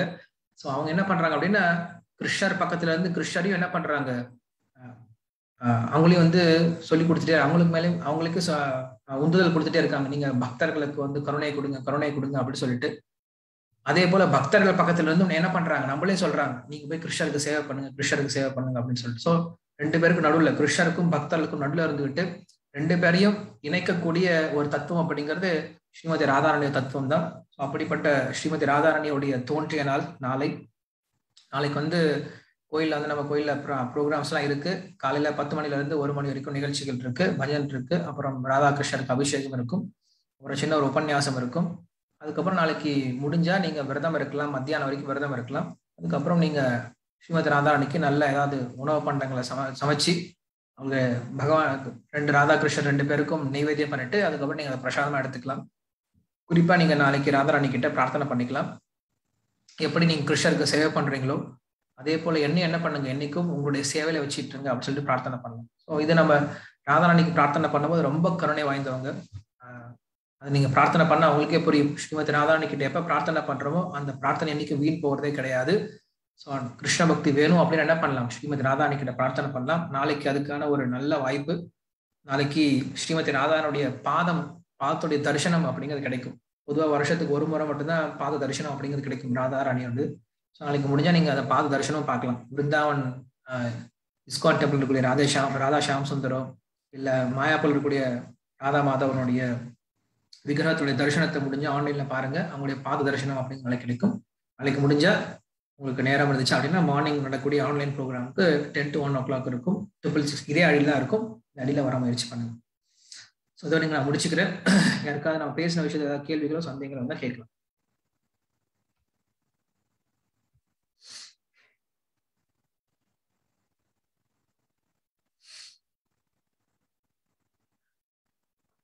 நாளைக்கு முடிஞ்சா நீங்க ப்ரோக்ராமுக்கு கண்டிப்பா வர முயற்சி பண்ணுங்க. ஸ்ரீ ராதாஷ்டமிக்கு ஆன்லைன்ல இருக்கிறனால நீங்க எங்க இருந்தாலும் கண்டிப்பா அட்டன் பண்ணலாம். அன்லஸ் ஸ்கூல்ல இருந்தோம் அப்படின்னா ஸ்கூல் காலேஜ் இருந்து அட்டன் பண்ண முடியாது.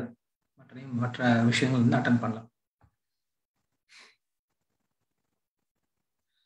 ஓகே, யாருக்கும் இந்த கொஸ்டின் இல்லை அப்படின்னா நம்ம இதோட என் பண்ணிக்கலாம். மறுபடியும் நம்ம அடுத்த கிளாஸ்ல பார்க்கலாம். இப்போ நம்மளுக்கு 172 days ஆயிடுச்சு. ஸோ 175th டேக்கு வந்துட்டு இருக்கோம். 175th டேக்கு நம்ம முடிஞ்ச வரைக்கும் ஏதாவது சீனியர் டிவோட்டிஸை இன்வைட் பண்றதுக்கு முயற்சி பண்றோம். டிவோட்டிஸ் வந்தாங்க அப்படின்னா நம்ம அவங்களை இன்வைட் பண்ணலாம். ஓகே, ஸோ மறுபடியும் நம்ம நாளைக்கு பார்க்கலாம். கிரந்தரா ஸ்ரீமத் பாகவதம் கி ஜெய், ஸ்ரீல பிரபுபாத கி ஜெய். ஹரே கிருஷ்ணா.